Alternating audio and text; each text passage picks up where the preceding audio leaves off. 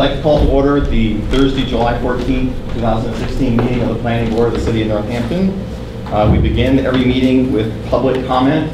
This is public comment on anything that is not on the agenda. If you have a comment on something other than what's on the agenda, you're welcome at this time. If not, then we'll move along with the agenda. Any public comment on anything not on the agenda? Seeing none. Okay, we'll go to our 7 o'clock continuation of a request for major site plan for the New England Urban Senior Living for new construction of 62-unit residential building with 9,000 square feet of ground floor commercial use and associated parking structure, special permit for greater than 5-foot setback, and special permit for more than one curb cut at 10 Holly Street. Is there a presentation? Thanks to Carolyn, there is. I'm gonna, I guess, instead of talking to your backs, I'll start here, but to move the slides, that should go over there, right?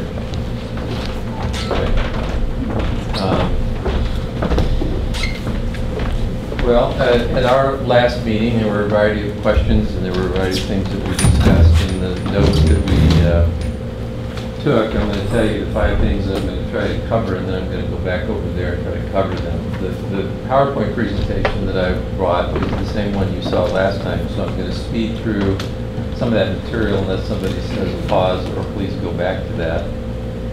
And instead focus on some new slides that we've inserted in there that try to address these 5 points. One of the questions I think that the board had last time was to understand a little bit better how this building looks from Bridge Street. And kind of related a little bit to that question was, are we going to be able to see your rooftop air conditioning equipment units up there? In the process of drawing that and including a slide for you, it's fair for me to mention to you, at least even though this may not be something you asked to review, that we're scheduled to go back in front of the downtown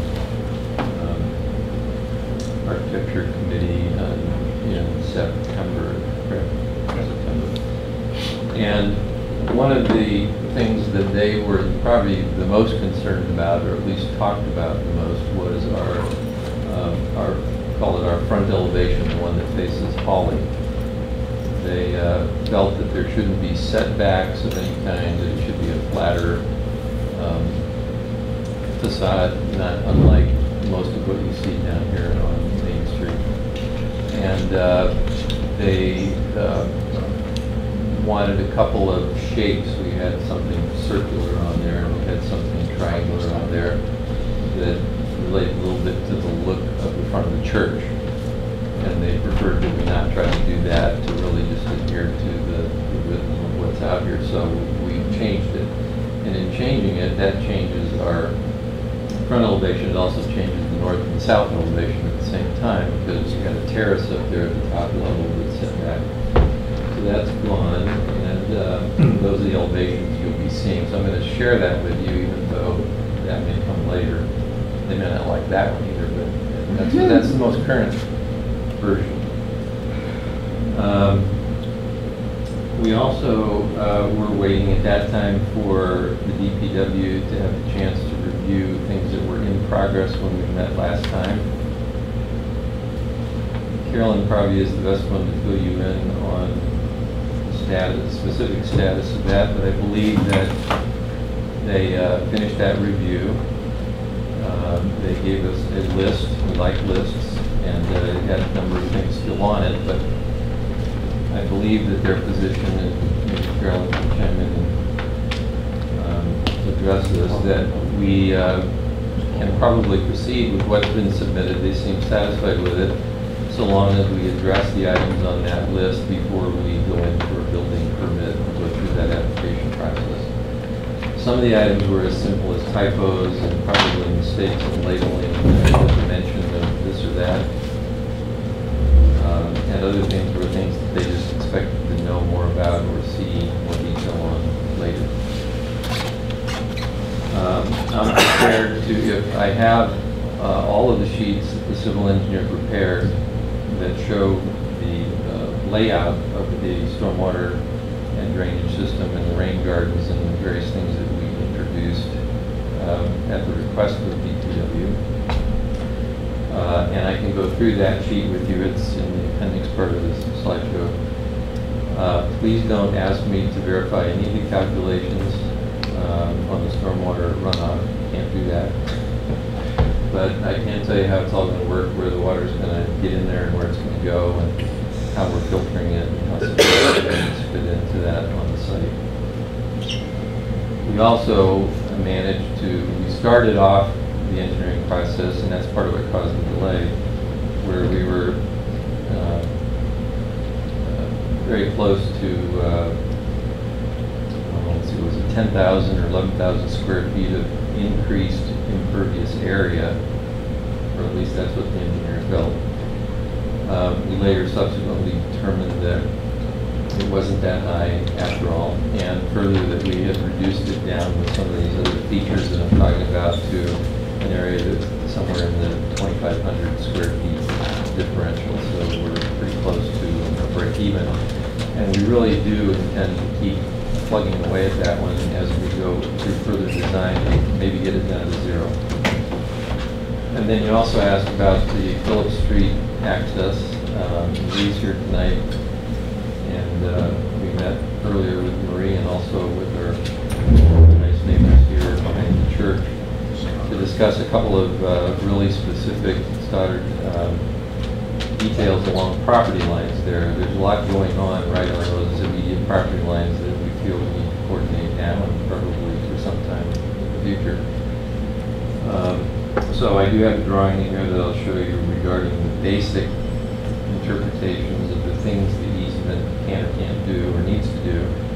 And then I believe on the Phillips Street thing that we kind of agreed earlier that we're going to make a commitment to continue that dialogue and see if there are some things we can do to improve the privacy, the definition, and the appearance of that driveway on Marie's side of the drive. The other side, as you might have been told to remember, has an existing hedge and a tree, and the neighbor over there wanted to be sure that was going to be saved. That hedge is actually on or within the 30-foot easement, so there's a break before you get to the existing pavement, and that's where that hedgerow sits. We aren't planning to do anything to make that hedge go away. We'd like to see it stay. It makes for a more pleasant drive. She'd like to keep privacy, so that's the intention there. All right, so with that in mind, I'm going to run over here so I can get to the slides.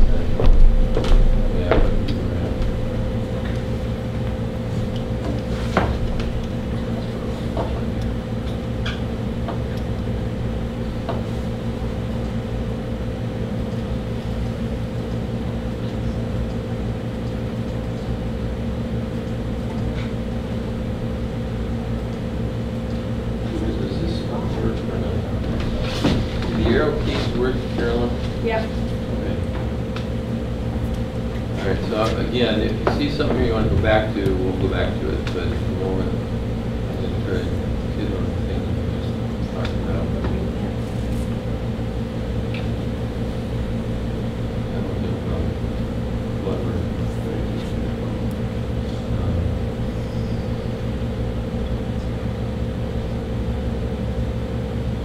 All right, on the site plan, it's the same as what you saw before with exception, you said the pointer works, right?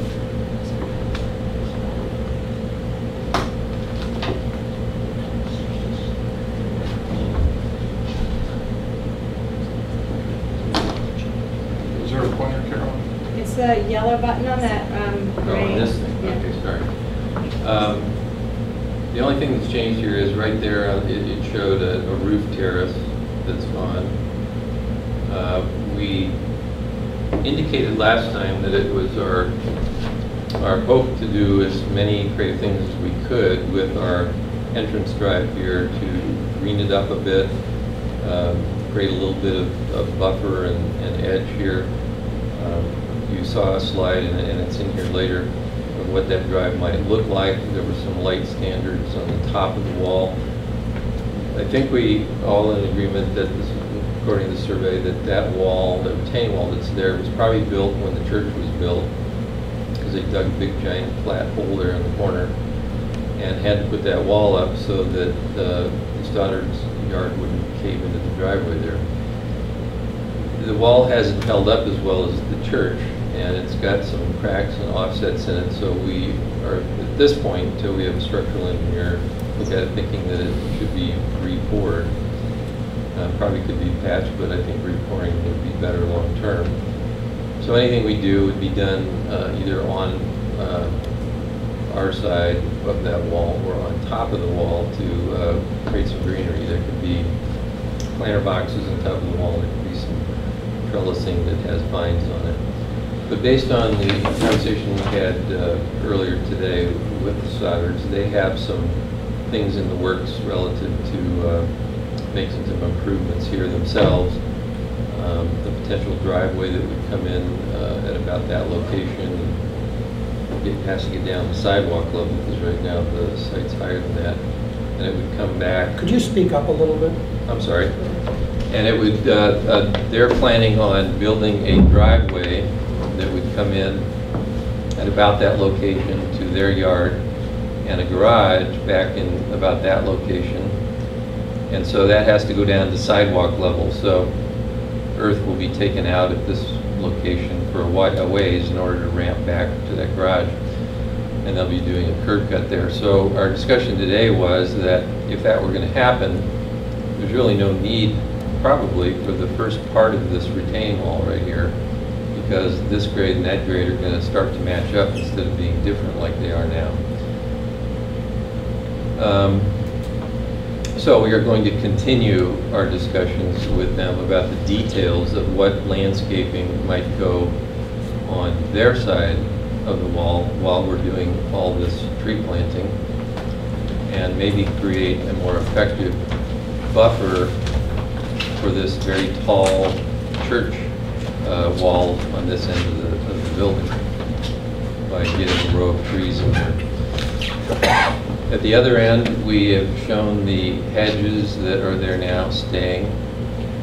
We thought there was an existing tree back here that this neighbor was speaking of, but she really meant that tree, which we always plan to keep.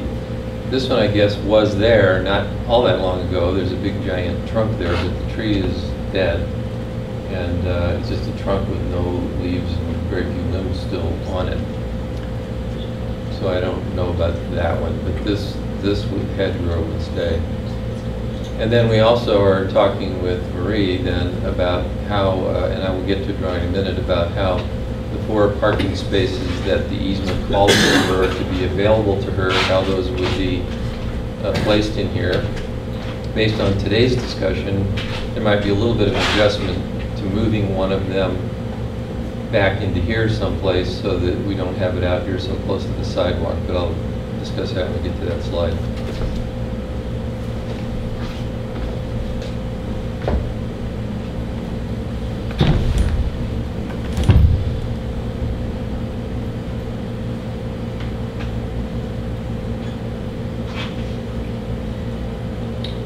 Roof garden has stayed the same, as incorporated into the civil drawings as a feature. This is the facade change. Some of you may have the old one still from the last submittal.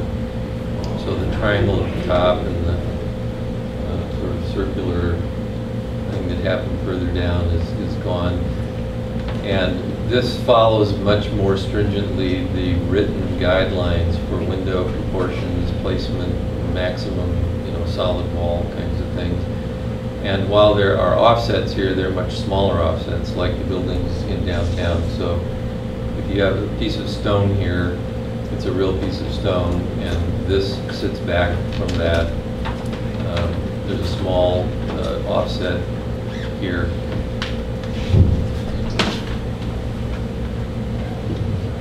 And then when you take that change and incorporate it into these elevations, it changes the way this looked in your packet last time, and also down at this end, the way it looked last time. Everything else here, I believe, is unchanged. This was in there, if you recall, just to remind all of us that even though we looked at the whole elevation, you really can't ever see it that way. The church sits here, and so a big chunk of this front piece, at least from Phillips in this direction, isn't very visible. This is a PowerPoint drawing that was put together to, and this is not a highly rendered thing, we just didn't have time for it, but this is what I just showed you, that change. We have, some of our buildings have pitched roofs. This one doesn't. It's a flat roof with a decent, respectable drainage slope to get water to go towards the inside down into our system. But we have parapets at the top of all of our walls all the way around. And then this view is that same drawing. The first one is taken at eye level down at the sidewalk, back down in here. The second one is getting up high enough that we can all see what's sitting up there in that construction of the view. We typically put our condenser units in the center over the hallway. That's where all the stuff's going up and down to the units. We have very few large units. We have a little bit to do in our common area and a little bit for this retail area. So that's kind of what those represent.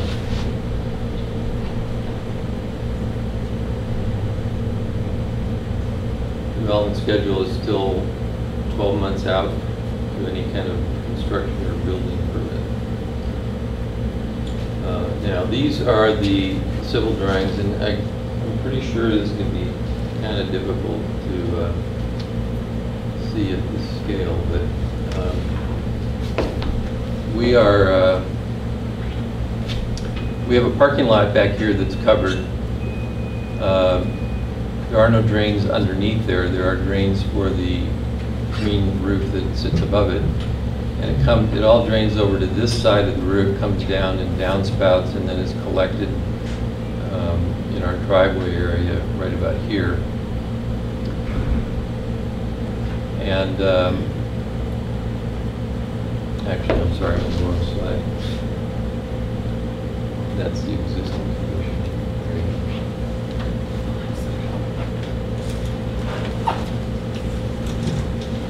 All right, that looks more like a drainage plan.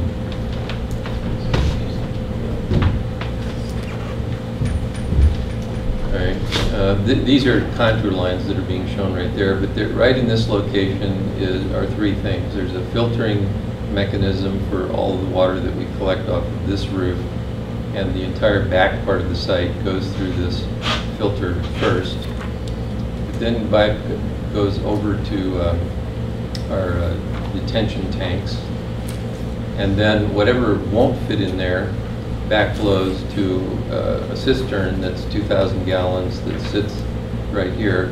The purpose of that is, we said to the engineer from the beginning we wanted to collect rainwater that we could use for gravity-fed, we hope gravity-fed irrigation of plant material on site. So that's what the cistern does. Once you get past there, this water flows down, goes into a drain here. You can see all the way along the building on this edge is where the downspouts are coming down to go into this drain line. And then they go all the way down from here to that point. And from there, then actually from there, there's a rain garden filtering mechanism right here, and some of that water is sent over there first, comes back, and then goes out to the city stormwater there. This line here is, again, I think this one's the sewer and this one's the water. Those will run down through the center of the building and service the kitchen and bathrooms and so on. That's kind of a blow-up detail of that three-element piece back here. This water pretty much sheet flows. Well, it comes over to the side here, goes down through a grass swale to help filter it and slow it down. It goes into a rain garden at the bottom of the parking lot first, and then after it's filtered there, then it goes out through this drain to the city line.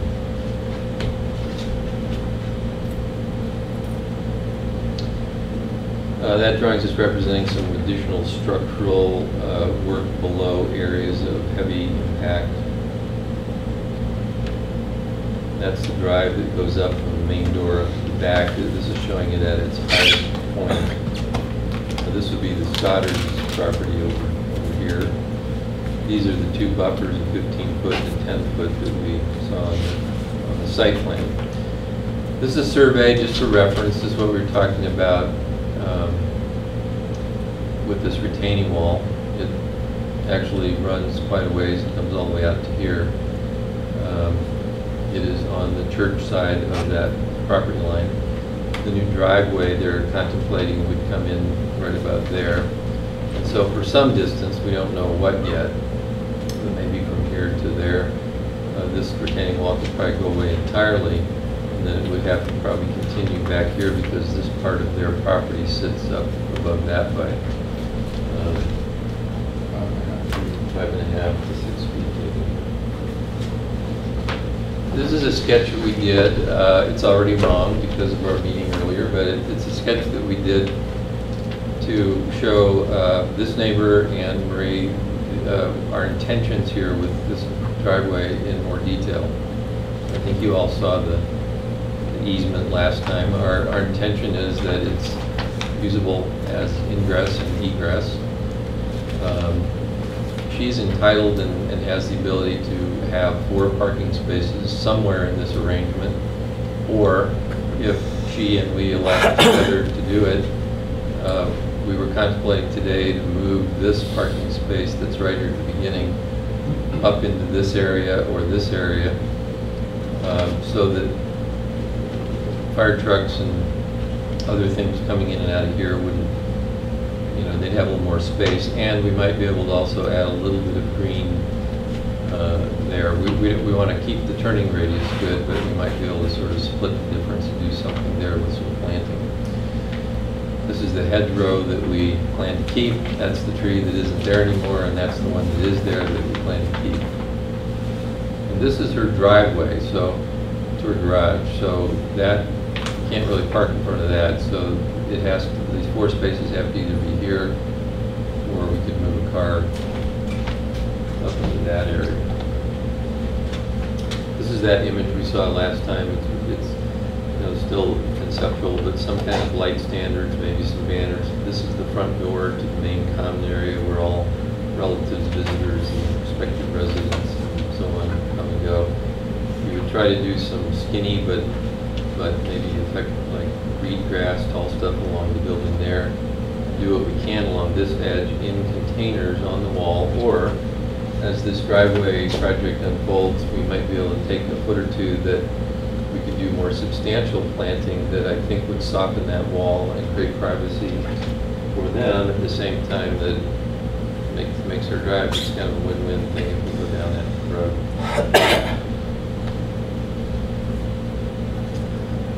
This one is wrong. We didn't get around to changing this particular SketchUp view, so ignore that. But this was sort of an aerial of the whole thing. These were past projects from other places. This was the conceptual sketch for that rain garden at the bottom of the parking lot.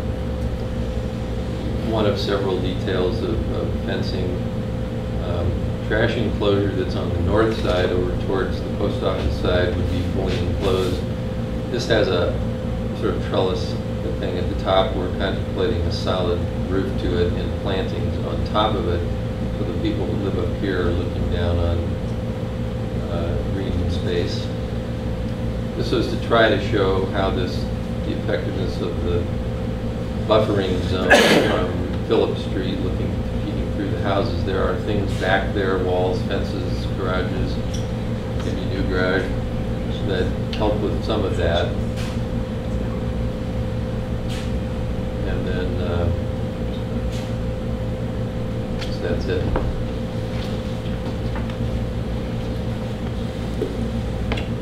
Just so everyone understands, what will happen now is that we will have a small conversation with our public hearing remains open. When we've exhausted questions, then we'll have questions from the public, and then it will turn back to us to have any final questions and make a decision. So that's just kind of an order of events. So accept them. We're not ignoring you or anything.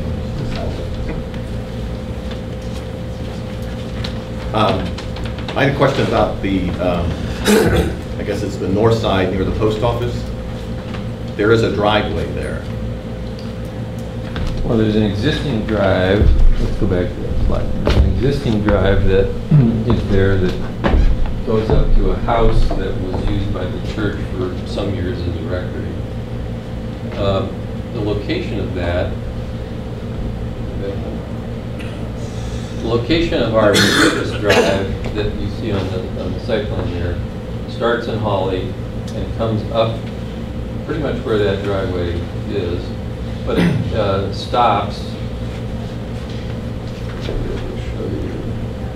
The driveway goes. The existing drive right now is here. It comes up, and actually it goes all the way back to that garage right there. Let's go to the site plan.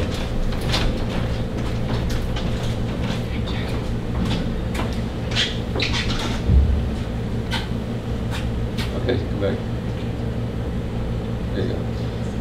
Instead of going back to here where the garage is, our service drive starts here and comes back to this point. This is that trash enclosure with the green roof on it. So all deliveries, trash, and everything else will be fully enclosed and not visible to hopefully anybody. There's buffering and planting along the edge as well as a fence. We are trying to design this so that this does not look like a trash truck driveway because trash trucks are only there 1% of the year or less. So we're trying to make it look like it's all part of the plaza. Whatever finish pavers these become. Now, where the truck travels, we will put a lot of extra concrete under there and be sure it can handle it. This little space is left sort of open like this so that that truck can back up into there and go out or in and back up. But when the truck's gone, that space is available for whatever activity, event, functions going on. Hopefully it looks better than those service areas. Carolyn, what's the status of the DPW comments? Are those final or are those? Yeah, so we have final comments. There was a stormwater permit issued. So there are a number of detailed comments and also comments about tree protection and standards for tree. Well, there are several issues related to the trees that the board should discuss and get more information and clarity on about the number of trees coming down and then the planting in the public right-of-way with soil type and that kind of thing. Have you seen those comments? You're okay with those, or? I saw David's.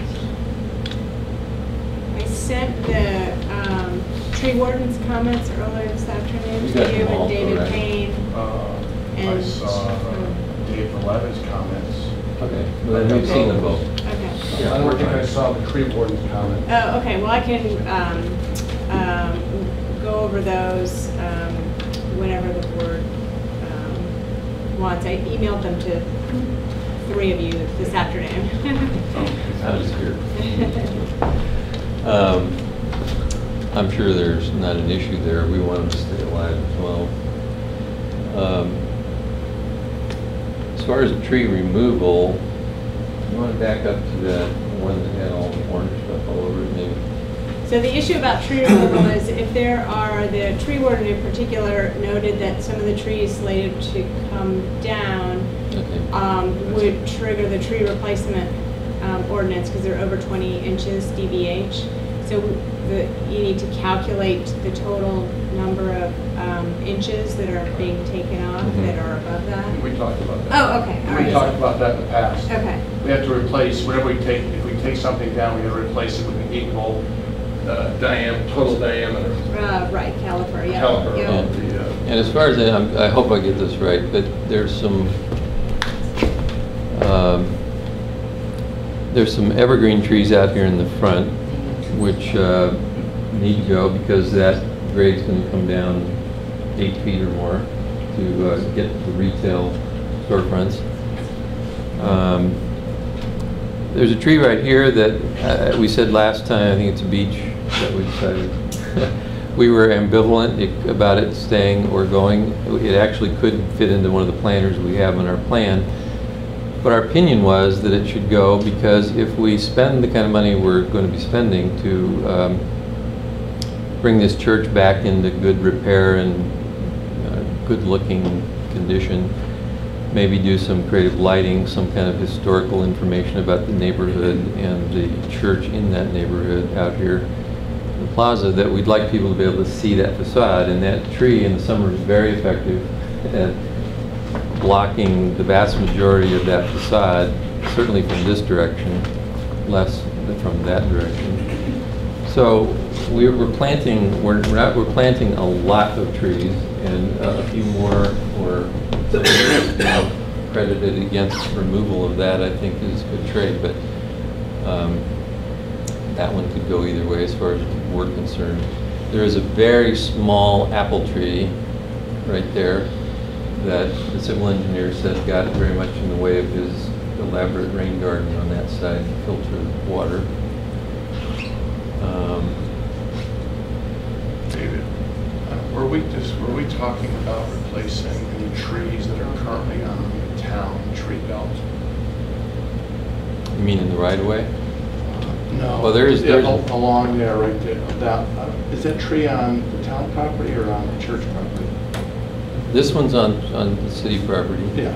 That one, I think there's one there on city property. So the other comment that the tree warden noted was any trees that are removed in the city right-of-way require a public shade tree hearing. And so you just need to go through that process. Yeah, that's fine. And we, you know, we've got shown on our plan the anticipation of street trees all along here, along there, down Phillips, along here. So I guess the determination there would be, does that stay and you work around it, or does it go and you put new ones in its place? Well, I think for the right-of-way trees, that's what the purpose of the hearing is. So you can pitch what you're doing.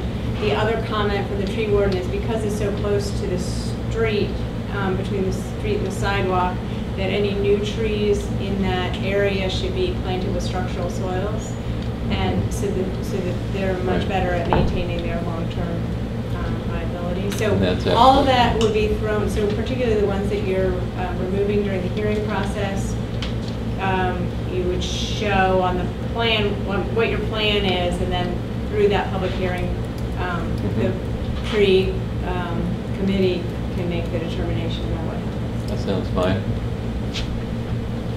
In general, regarding the tree removal, if you remove an 8-inch tree, you can replace it with 2 4-inch trees, for example, right? In the city right away? Right, the total diameter has to equal what you take down. I think so. I don't know about the right-of-way trees. If it's I think it's caliper for caliper in the right-of-way. But there's a minimum too, right? Like you can't replace it with 8 1-inch trees.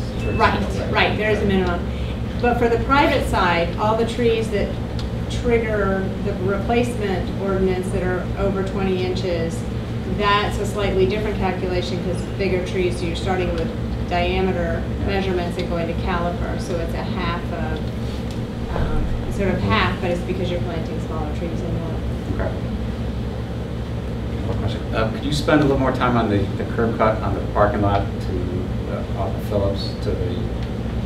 There's a lot of comments in the last hearing about that space and access to that space.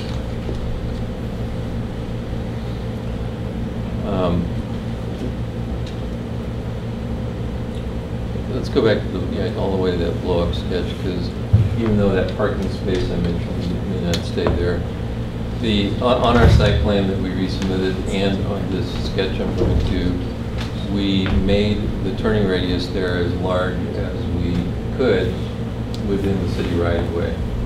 So it's probably a little bit broader than it was in the last plan, because Is this what you want? No, keep going.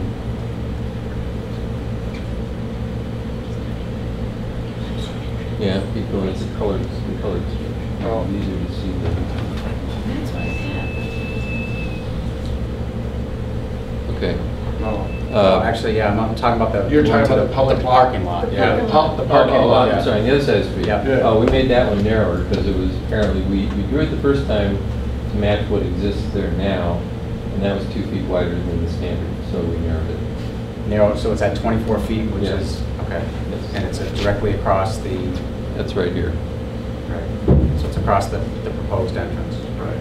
Yeah, that was 26 feet wide in the survey, but we're going to narrow it. When we redo it, we put the curves back in. And Holly Street gets closed. And this gets closed. Yeah. Okay.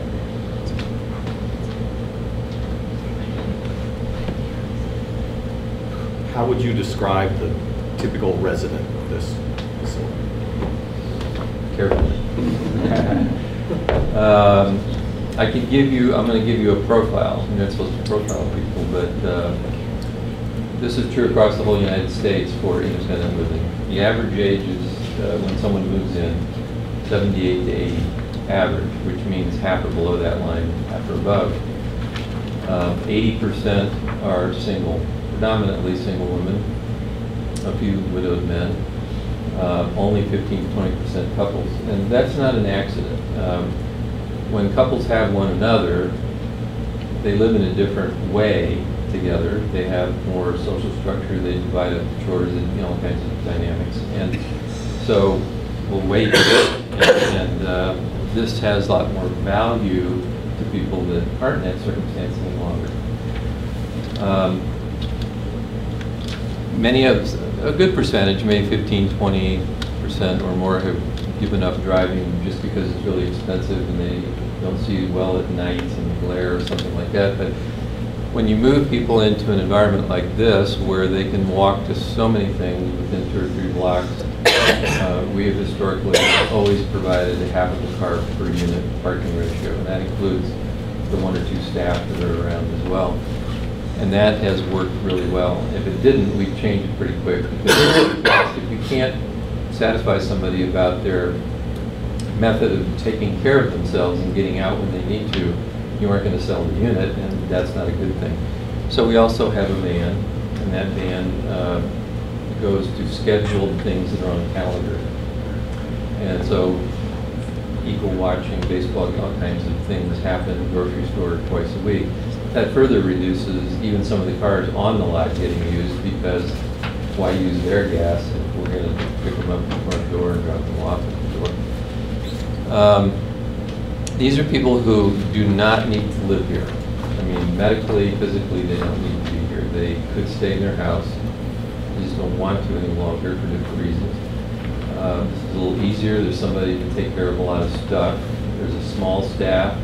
And our staff is smaller than the competition that some of you may have visited or seen, because we have all those businesses out there that are staffing some of our activities and services for us. They're already there. So we're not going to duplicate that inside of the building. They don't drive often. They don't drive at rush hour. They will go out there if they still have friends. They go do things off of this campus. And then we do activities on the campus, even though the downtown business district is full of stuff to do all week. Some of them will cook, some won't. The restaurant that we planned for the church, somebody said, well, do you really have to do a restaurant? Meals and dining is kind of the social glue that holds everybody together. It's more than just a meal. People going down there to go to dinner to tell stories and lies and whatever they do together every night at dinner.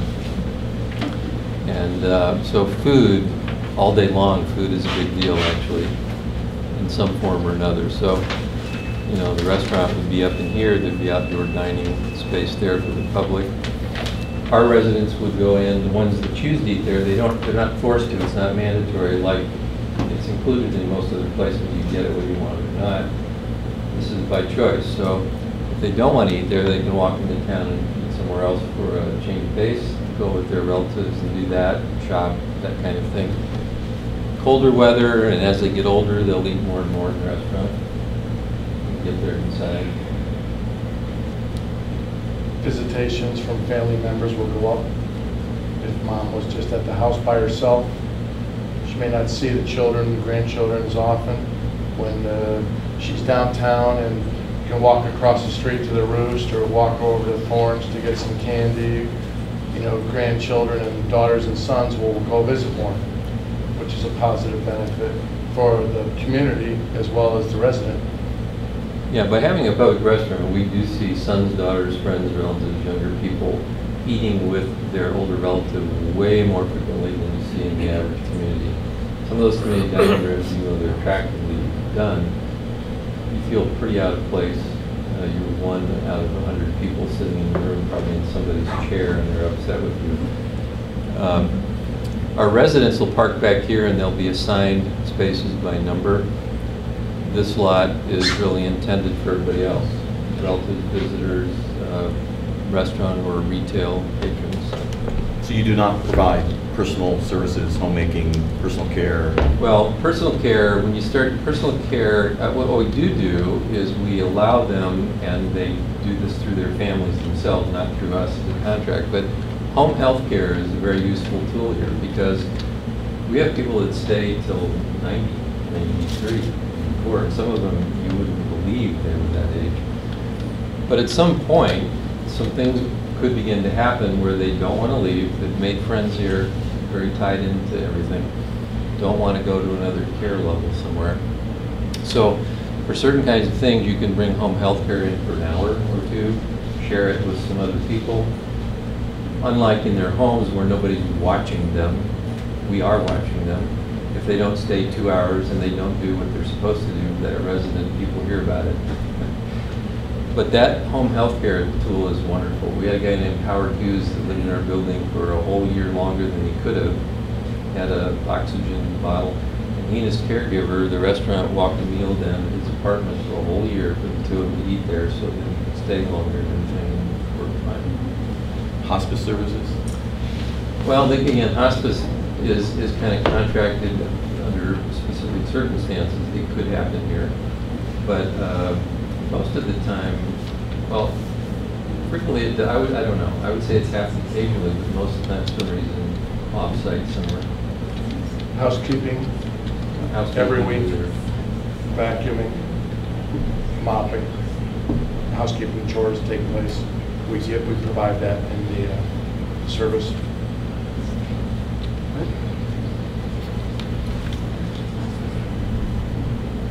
One very minor question, but on the, you show a couple different bike rack details. Do you know which one you've settled in on, or? I'm trying to not be forced into that decision. My question back would be, if there's any of those three that you hate or don't like or find unacceptable, let's take them off the list. But until we had the chance to get the rest of our team assembled and really design, we haven't designed the inside of the building at all. And there will be certain conditions. We're putting some bike racks back here. We're putting some here near our front door, and we're putting some here in the public plaza. And the specifics of exactly how they're going to fit, the bikes are going to attach, I'd like to leave a little room there, but if you don't want to, we'll put one. And, I'll take you up on that offer. And I'll mix the Falconer and the Hunt Co.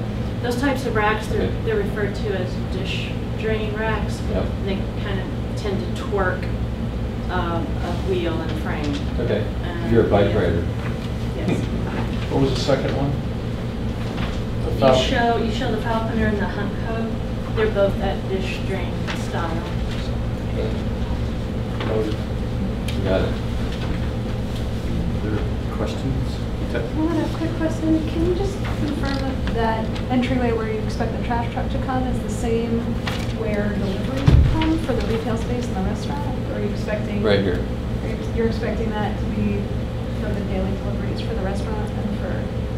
That's our Yes, intention, correct. and on this side of we see the, go back to that plan, Mike. Well, Is that this would be the drive, but go back to the plan a second, because look at where the kitchen is going to likely be.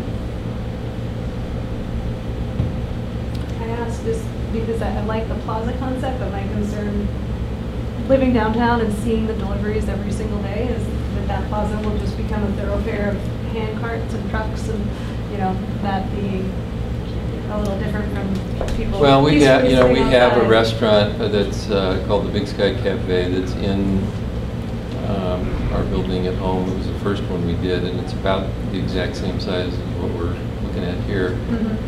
The kitchen for this restaurant, I think, is going to be in this general area back here, because this is not a good public exposure site. People are going to want to come in that door. There's a side door there. This is where all the outdoor dining stuff is. Parking is here, so coming across, you can enter where that tower is as well. And there may actually end up being an entrance there that could get you through to the restaurant, even a good handicap one there, because there's only a foot difference in grade right where my dot is there and that finished floor, whereas up here, there are 2 or 3 steps there. So we have to come all the way around to there to get a good, you know, ramp in. So with the kitchen here, what we've done is we set up on the ground floor of the new building, the trash area and service area is right there. Inside of that space is a shop and a holding area for deliveries, so that we can let these guys during their early and late hours come across, go through the service hallway here to that loading and delivery area. And that's just how we're going to make them do it, in certain kinds of carts, and it will be in off hours, not when functions are happening out there on the plaza or our residents are out on their plaza.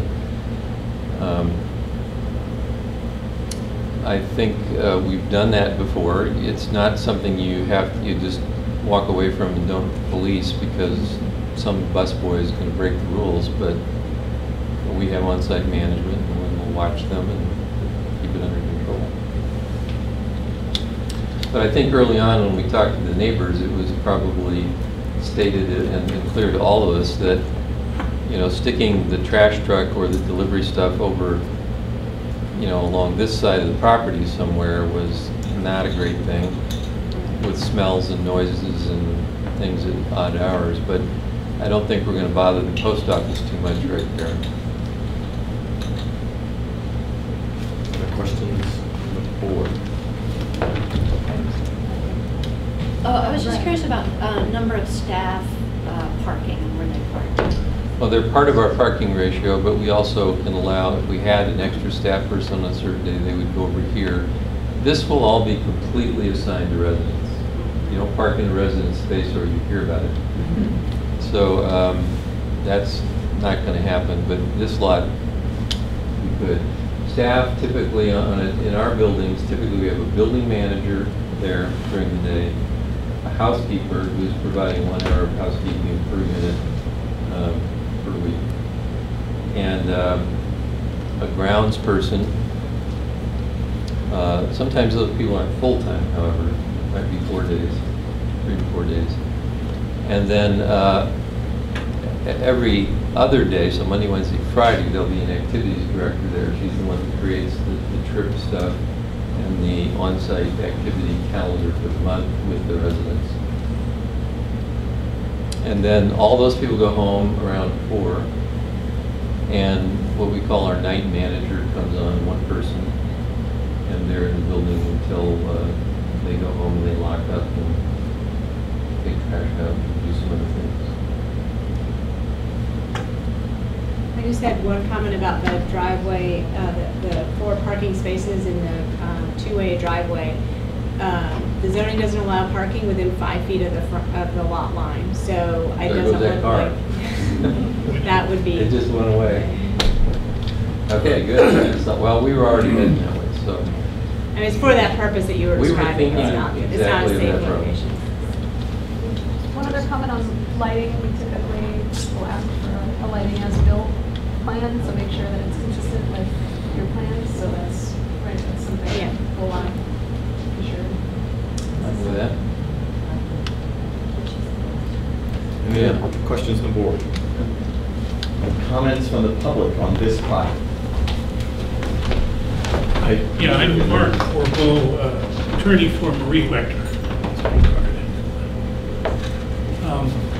So after having met with Dave and the crew tonight earlier, I would say I'm reasonably optimistic that we'll work out something. I do believe that, you know, the concerns have been met.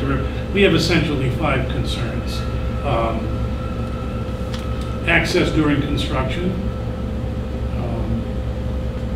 to the house and to parking, and access for those cars or visitors, I mean, and tenants. Aesthetics. Not losing any of the lawn area. Privacy, which would be, which I think we've talked about taking care of in some version of knee wall, fence, possible landscaping, but most likely fence knee wall combination. Dave said he committed to working with us and trying to, make that work out. I think that is very likely we'll be able to do that given the concerns. And the only other real concern, the fifth one would be, I think I just said, the fifth one would be construction staging. We don't want any construction vehicles staged on Phillips in front of in that section.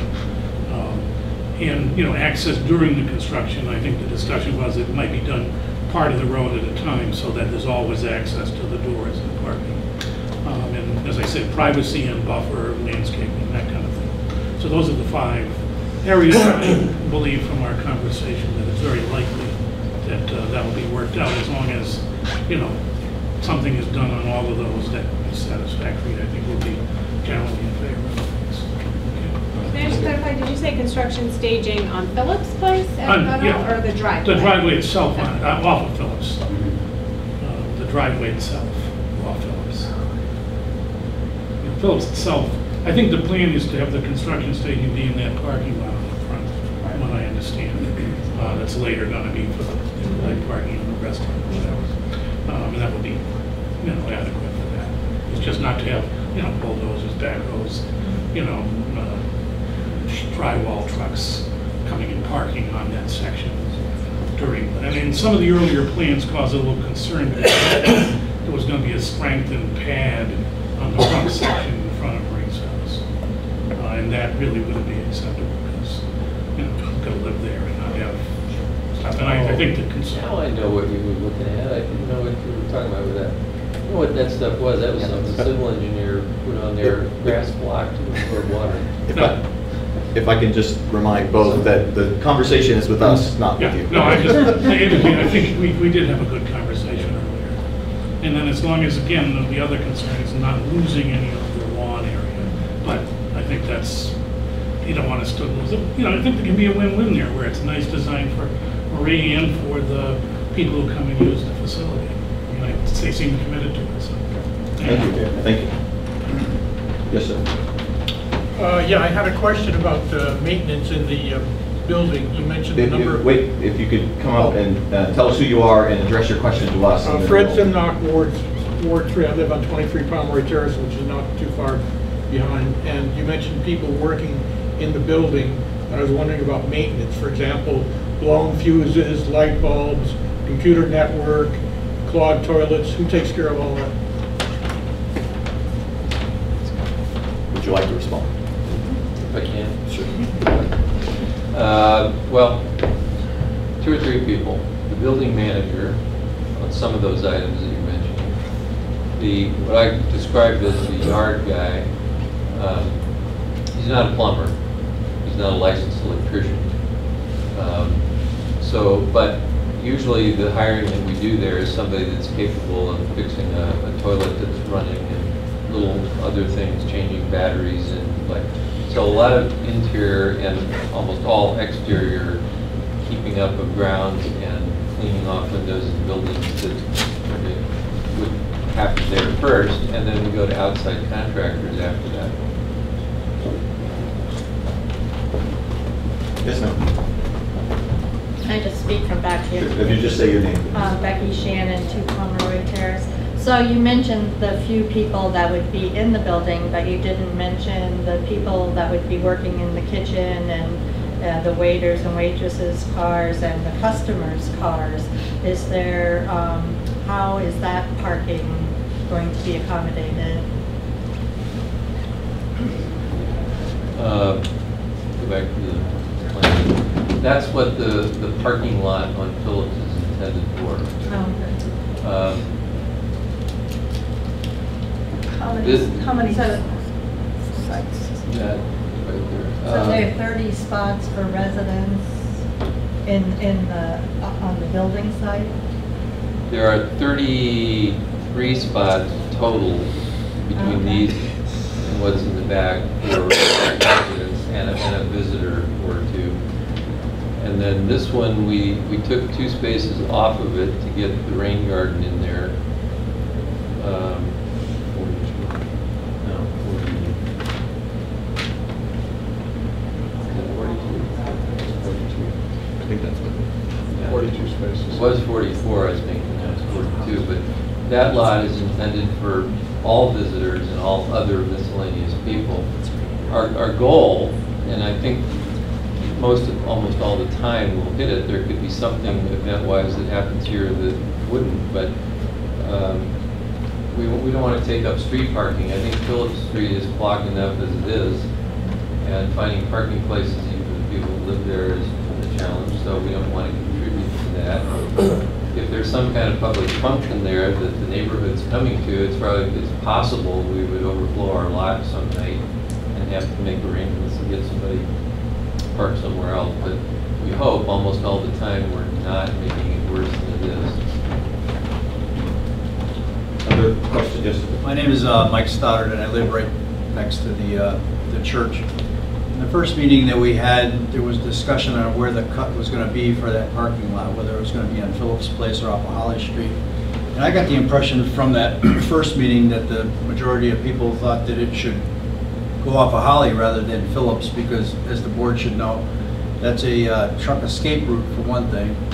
And we bear the brunt of all the people who work in Northampton who park on our street for free.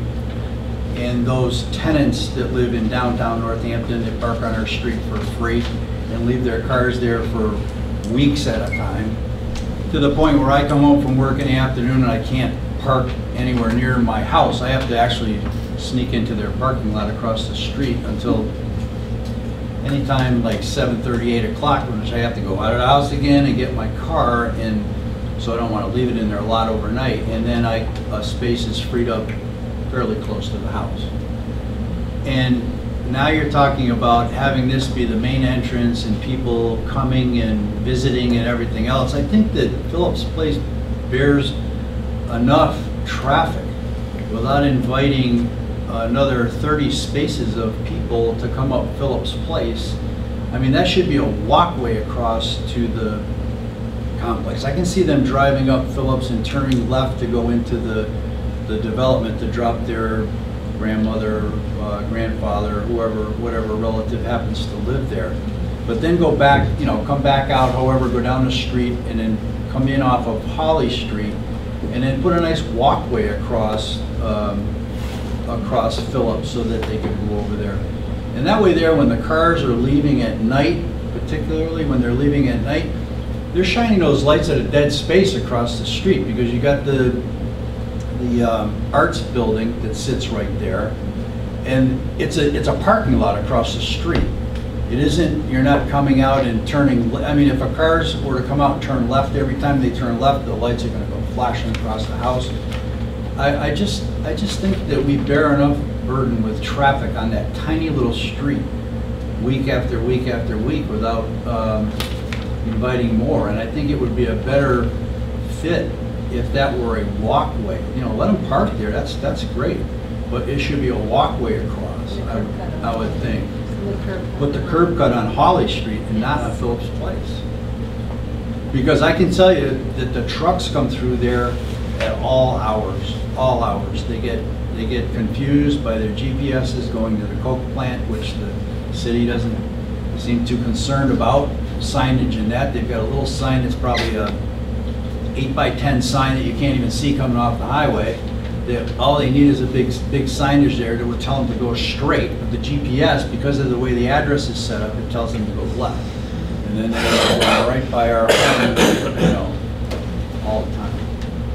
Carolyn, I thought there was some traffic safety issues with the placement of be within 50 feet of the... Right, there are several traffic safety issues, which is why there are already existing 2 curb cuts in this lot, so one on the Holly Street and one on the Phillips Place, and there was public comment last time about, from the neighborhood about this issue. But accessing the parking lot, it's literally within 10 feet or so of that intersection. It's just a unsafe movement to be going in and out so close to the intersection, as opposed to having all traffic come to that intersecting point at Phillips and Holly Street. So there are a number of actually requirements in the zoning that you can't have a curb cut within 50 feet of an intersection. This section, it also goes, the driveway is up in the CV section, and so anyone using that lot won't be going further down Phillips Place. They'll just be entering the lot and then going back out to the intersection. But there is an existing cut. That they're closing, that's right. On the Holly. Right. Yes, there is. Right. And, Right, 2 existing, they're closing one. right, Which is- are they required to close the one? They're required to close one. Because The of- zoning doesn't allow more than 1 curb cut per Because of the parcel. significance of the project, they have to abide by the new Right. Any change requires, coming up to code. right. Can they force a left turn here instead of allowing a right turn? Well, it's narrow enough. I don't know that would work, given the type of street it is. I think that the way you would do it is to create, a one-way out, but it's not one, it's a two-way, it's 24-foot wide driveway. So the only way to do that is to sort of, you have to make a physical, forcing the cars to move in one direction. And I don't know how you do that on an opening that. Why can't you make a left turn there? Just with signage. You can't, it's not enforceable. It doesn't make sense. You're setting someone up for thinking, it's a feel-good thing to have a sign that says no left turn, because there's no way that it can be enforced. Are there designs to the cross from the parking lot to Phillips? Is there a crosswalk or a raised table or something to identify that intersection for pedestrians or whatever? To slow traffic or to a visual prompt or a physical prompt? Well, we haven't asked for something like that. The thought crossed our minds, but our assumption, pointer at myself, we've created a little walkway right here to connect to the sidewalk. Our hope was to encourage these people to come down here and cross at that point. Now, I'm guessing, just like Carolyn said, some people aren't going to pay attention to that idea, and they may cut across and walk down there. But most of this lot is going to be traffic going right there and right there.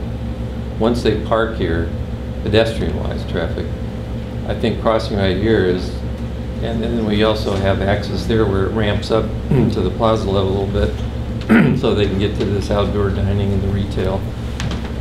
I do think that when you look at the destination and where these people are going to likely come from and where they're leaving, and traffic studied this for us, and they kind of came to their own conclusion about it. But I think most of this restaurant or retail traffic is going to be coming that direction. And I think they're going to come in and park, and they're probably going to go out the way they came.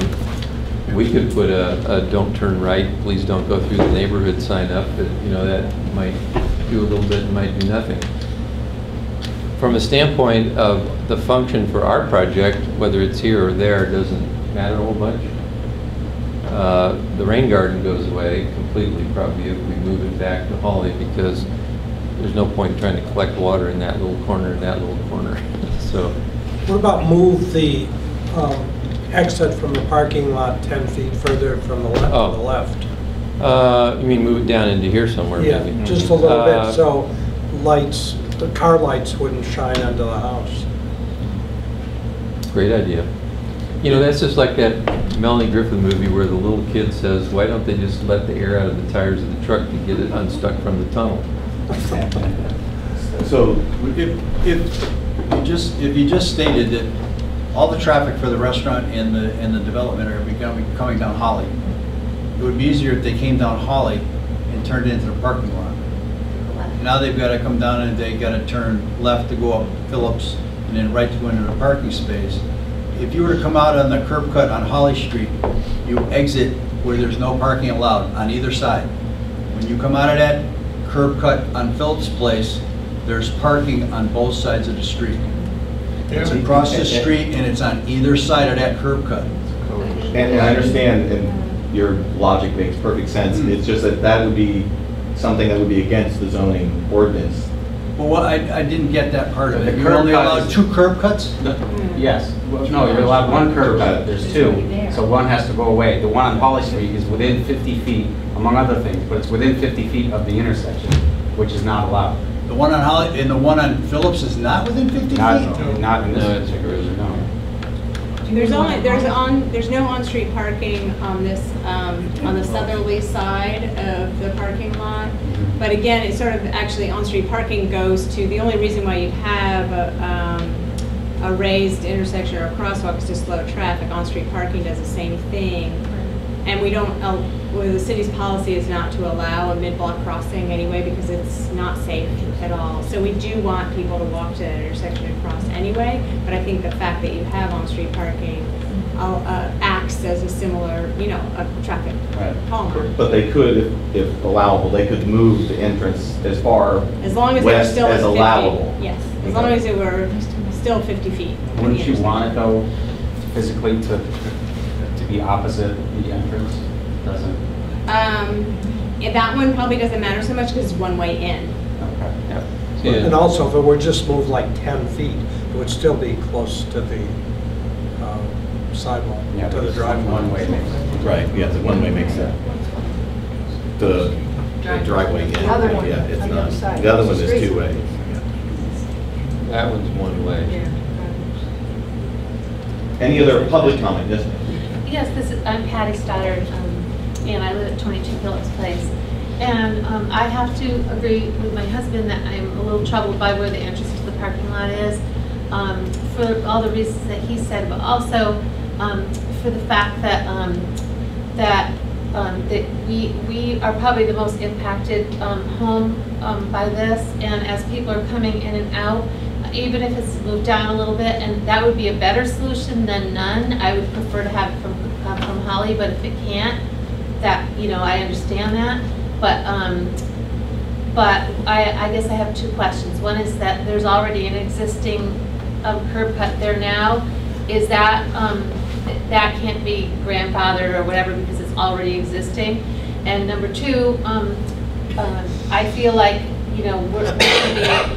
we sit out a lot on our front porch, and I know this is probably just really referring to us, but there's people, if people are going to be coming into our street and then constantly going in and out of the parking lot and then coming out and going down Phillips and then in, and we've been told that parking lot's going to be for the restaurant and also for the workers, so people are going to be coming out all times of the day and night. I would think if they're visiting the restaurant, I've looked at other parking lots such as the one next to Spoletos or any of the other restaurants in town, and people are coming in and out of them when they're done with their meal. And I just feel like it's really going to interfere with our quality of living in our home. As I said, we sit on the front porch all the time, and the peacefulness of it without a lot of cars coming back and forth. And I think it's bad enough that all those people are allowed to park on a street and we can't even park there, but this is just going to add insult to injury from my perspective. And I just hope that the board will consider that when we're looking at alternatives. It can be grandfathered, right, because it's a major site. Right, any change requires you coming to compliance. I'm sorry, I can't hear you. Can't hear you. Any change forces it to come into compliance with current zoning. But it's the same, we're not changing it. Well, The use is changing. It's not the The overall project change is a significant What's project. the change in the use of the parking lot? The project itself. It's all one piece of property considered. Marie Wechter, and I do want to talk about the same issue. I think I'm going to put it in a slightly different way.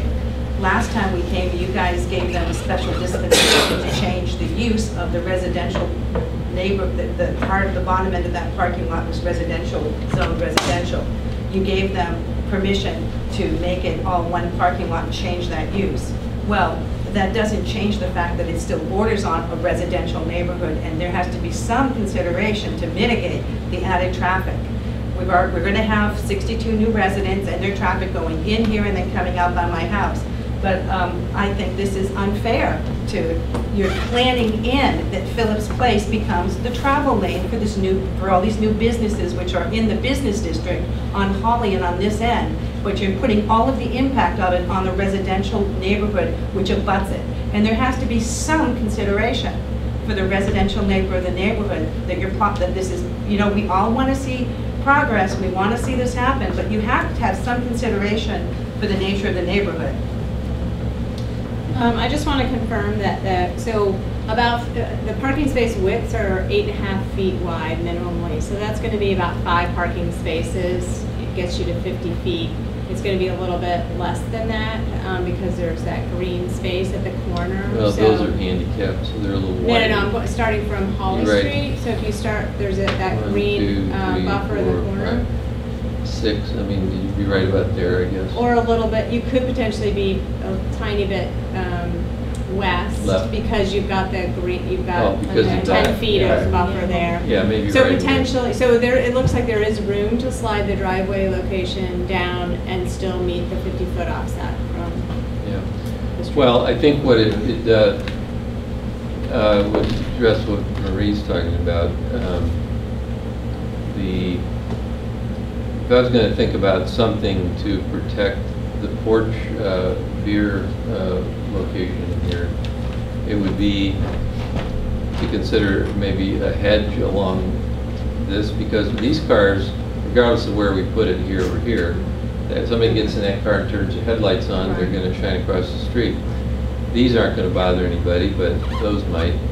So maybe on the end there is, but not here, I don't think. Oh, over in front of there. Stoddard's house. Well, yeah, your house is actually elevated and you have a head, but still, headlights are only about that far off the ground. It wouldn't be real difficult there to do something. But I think moving this down means that the cars are making their turns to make their exit and go out. Headlights would be hitting the side of the church. Yeah, I think it's not a lot about the lights, it's just a little piece of the puzzle. All right, the biggest thing is the increase in traffic. I have a question about the 50 feet. So we were just looking and I think Carolyn was saying that where the 50 feet you would come in so many feet. It appears to me where people were pointing to that there's that much room if you go to the far end of the Holly Street end of the parking lot. Is that another option? Well, you have a drive aisle here. You have the what? You'd lose a lot of parking spaces if you got more than 50 feet away from that Oh, intersection. so you have to have them on both sides, you're saying. Oh, I understand. The landscaping plan also shows boxwood along that. Good. So, Good idea. yeah. I'm Harold Wolf. I live at 28 Phillips Place. I'd like to support Marie and my neighbors. You know, this is a great positive development, and our issue isn't with the developers because they didn't decide where that parking lot would exit. And you have to trust us because we all live in the neighborhood and we know about traffic. And we know that anybody who exits from that parking space, if they exit on Phillips Place, 90% of that traffic is going to go east on Phillips Place in order to get to Route 9 and to get to the highway. That's just what they're going to do. Now, we haven't asked for anything from the planning board, really. I mean, the developers have been very accommodating. And we've heard 2 reasons for why this curb cut has to be on, why we have to close the Holly Street. And and just have the Phillips Place thing. The first reason was for stormwater, okay? That was the first reason that was given by the planning board in these various hearings. Fine, I understand that. We want to be good citizens about that, but we have voiced our concerns again and again. And it feels like you're saying that even though that curb cut is there, it has to be closed, and it doesn't matter because we have these concerns. And I feel like the planning board is not hearing us, and it's not being responsive to our wishes. And this is not an issue with the developers, it is an issue with the planning board. And I'll just try to respond, and I'm sure that Carolyn will correct me when I'm wrong. And I'll just share with you that I've been in your place with the planning board on my own property, so I understand your frustration and that. But by the same token, we as the planning board do not have unfettered ability to make improvements or make conditions that would violate existing ordinances and those kinds of things. We cannot, our job is to interpret the project, make sure the project meets those requirements, and try to enhance it as best we can when we have the opportunity, tree plantings, whatever it might be, lighting, bicycle, all those kinds of things. But we cannot consciously approve something that would violate an existing zoning ordinance. Now there are opportunities for relief for those kinds of things in another venue, but it's not this thing. We don't have the authority that I think you think that we do. There's opportunities for relief, there's interpretations. Yes. And so forth, and I suppose that's a legal matter? Could be. I am not an attorney, so I wouldn't tell you that. Yes, ma'am. My name is Jane Potter. I live at 42 Phillips Place, and I would like to echo my neighbor's sentiments and also offer my appreciation to the developers who I think have been incredibly responsive to the neighbors. But I'd like to add one more thing. I worry that we sound as though we're all grumpy. There's too much parking on our street, too many trucks. I'll add my story. We've had 2 people towed just the other day because I couldn't get out of my own driveway, and there's construction going on down the street now, and trucks, But I think the bigger picture is that we've got a business zone crashing up against a residential zone. And that's something that really needs to be considered, I think, not just from our perspective, but I worry about the safety of the people who are going to come to you. The trucks just zoop down the street. There are little kids. There was a little kid playing in the street the other day when one of the trucks came flying. Something bad is going to happen. And I think that unless we get our heads around the fact that this is a wonderful project and it's zoned for business, that's fine, but it's really in a residential area. And there are little children, and there are grandchildren, and there are things we have to consider before something really terrible happens. And I hope you will pay attention to that. Thank you. Alan.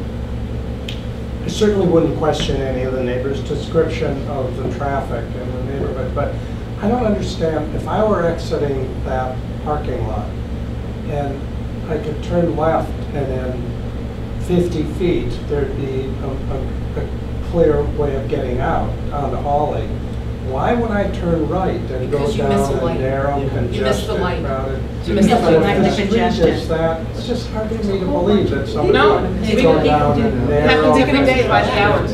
They both 28 Phillips Place. We have people who drive down our street now to avoid the light at that intersection. That's a And shortcut. that's it, We avoid the light ourselves. They We go go down down our street. If we could just, one at a time, thank you. Yes, ma'am. Well, I just want to, I know that this is related. If you're changing traffic patterns, because people are going to turn right and go down Phillips Place to get to Route 9, because that is an implied traffic, that it relieves the traffic from Pleasant Street, they go down to Holyoke Street and then around, and it's already a big problem. The traffic study you guys had that said the average speed was 14 miles an hour. That's just not true. It's just not true. And I think that you have an opportunity as our planning board to say, okay, this development creates added burden, and if we put it here, we're going to create even more traffic down this residential street. So it's almost your job to say, how do we mitigate this? And how do we balance the needs of the residents and development? Because I think as a neighborhood, we're all very positive, but we really do want some help. We don't want to see our ability to live in a residential neighborhood change because the traffic becomes the major traffic pattern. Yes, sir. I'm Mike Kirby, 134 North Street. I'm kind of confused here because I thought that the community organization advocated a change to have the exit onto Phillips Place. And I thought that the original plan showed the curb cut on Holland. There's an existing curb cut on The Holland. existing curb cut. The original plan showed keeping the Holly Street curb cut.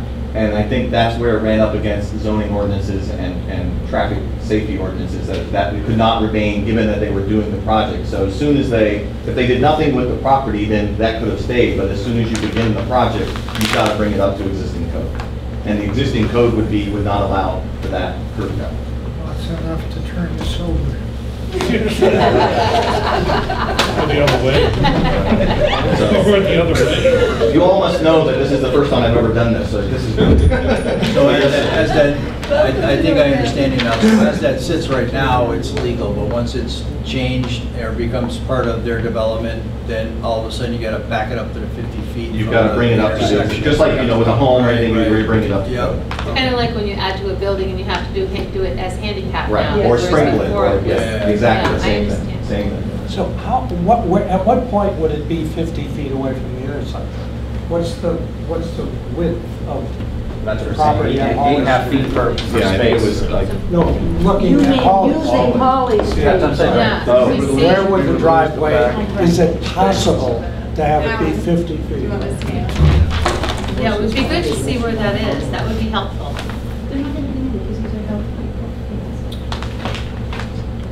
You mean you keep it on Holly Street now? You Yes. could do that, but you'd lose an entire row of parking. Right. No, well, that's just, I don't think so.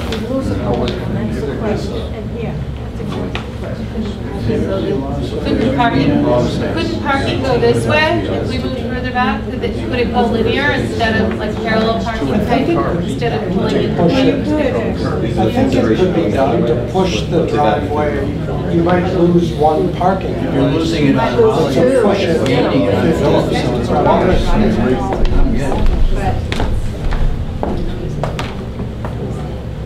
hey, Dan, what's 50 feet the other way?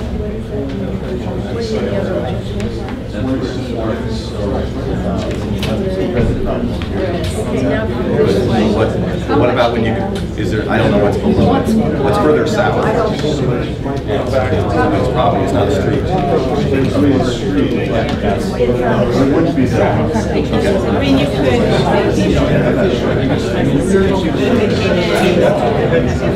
they came in here, they could just lose this and then, But if you're gonna pick up the ones off of. I mean, ultimately, you could just So yeah, you made that. So if I can clarify with the developer, if I could ask a question. It would seem that it would be possible to put it on Holly if we put it towards the corner and brought it in that way.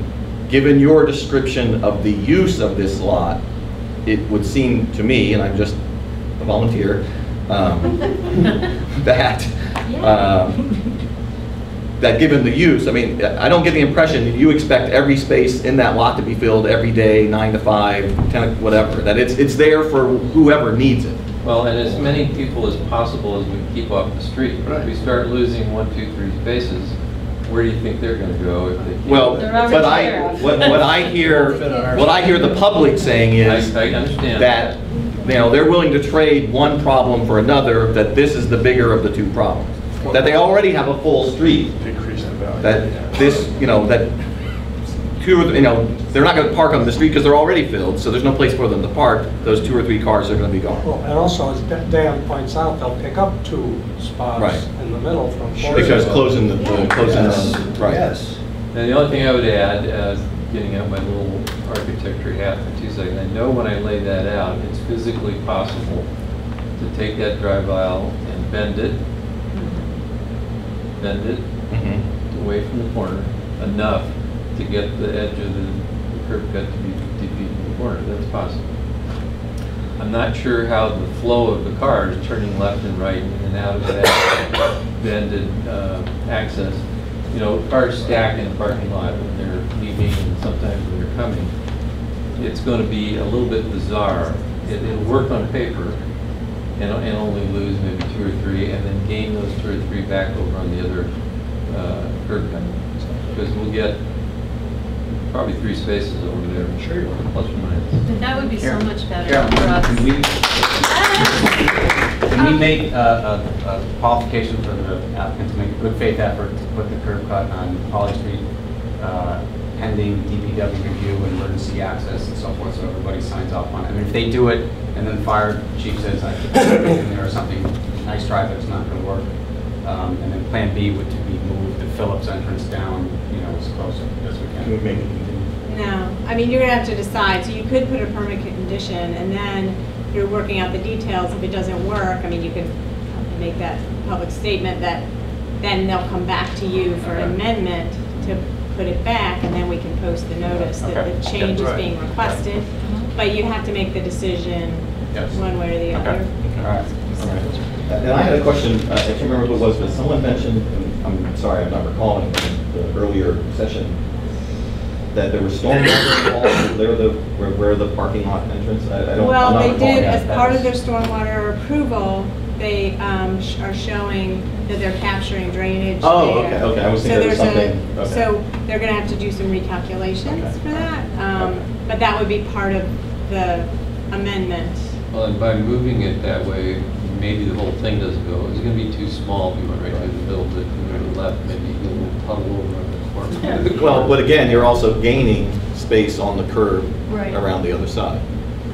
Yeah, but you can't do rain garden here. It's not the right condition. I just want to offer one more positive thought. In this traffic study that I read, it showed that there'd only been 1 collision in that intersection. So, Yeah, but it was 3 or 4 years ago.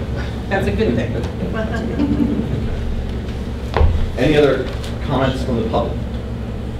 That's our big one. Okay. Yes, sir. I'll make one, and that is, my name's Fred Zimnock, Ward 3. I used to go up Phillips Street at least twice a day for about 30 years. And at that time, the church was there, and that parking lot was used by the parishioners to park their cars. And occasionally what would happen, there's only one street light there that's just off the parking lot. And a number of times it would blow out. And as a result, that street in the winter was dark as all hell. I don't know how the older parishioners made it across an icy street into the church from that parking lot. So my only suggestion is make sure the street lighting is really adequate for that parking lot. It failed a number of times in the past, so good street lighting for that parking lot and people getting across from the parking lot to the facility is important. Not seeing any other hands. It's not 6 o'clock. I was gonna suggest that we leave it open if folks can understand that we're now gonna have our conversation and go from there, but in case we need to have any. So, Is there a lighting plan for that parking lot? Or no? Yes. There is. Could you, I do don't we have think, access to that or no? Yes. I don't think it would, I don't think that would have much impact on it. Plus we're adding more landscaping to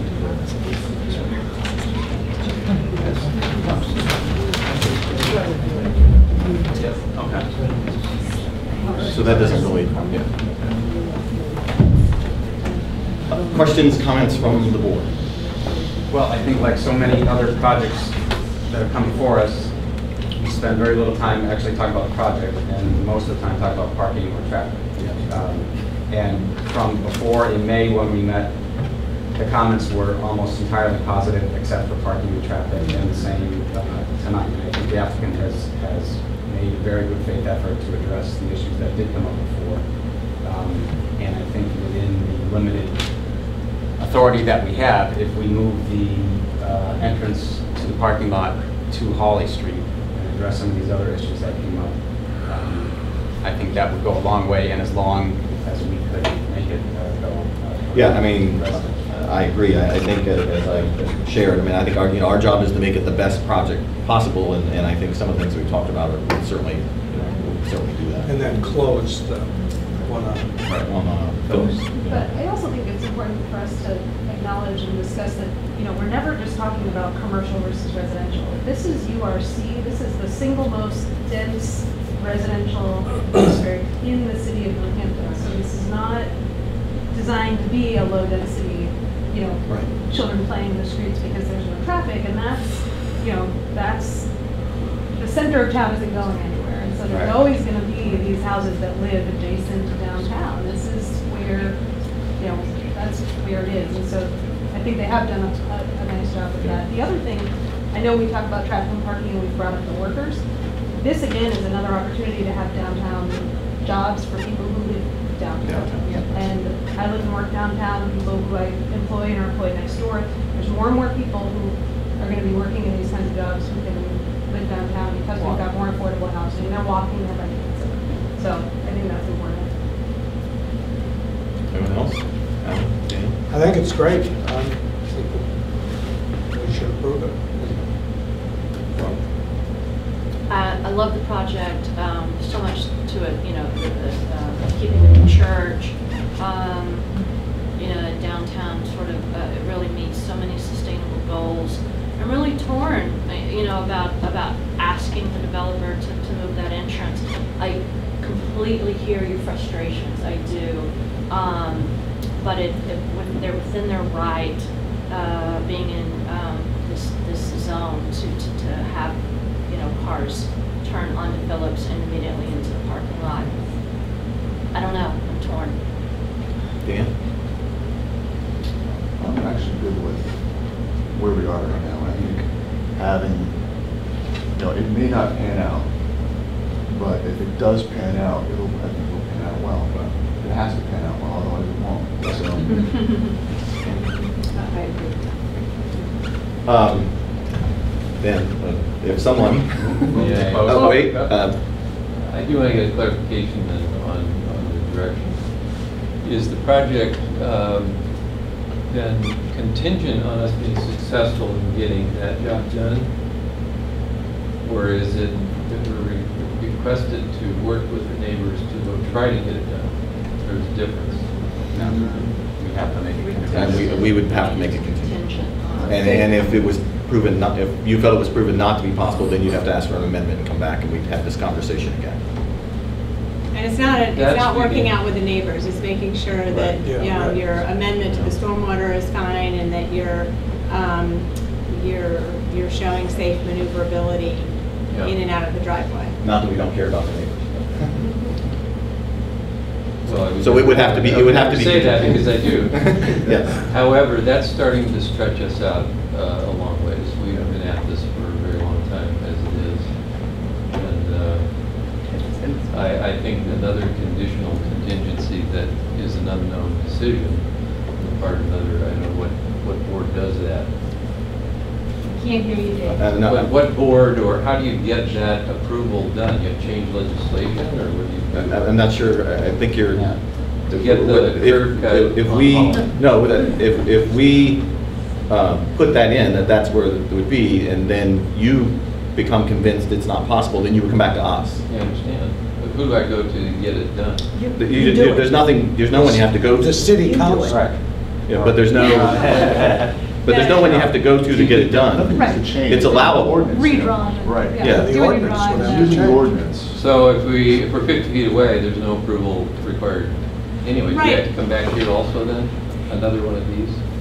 No, so let's say the board grants the permit with, a whole bunch of conditions. One of them is to move the curb cut to Hawley Street so that it meets the 50-foot offset from the intersection.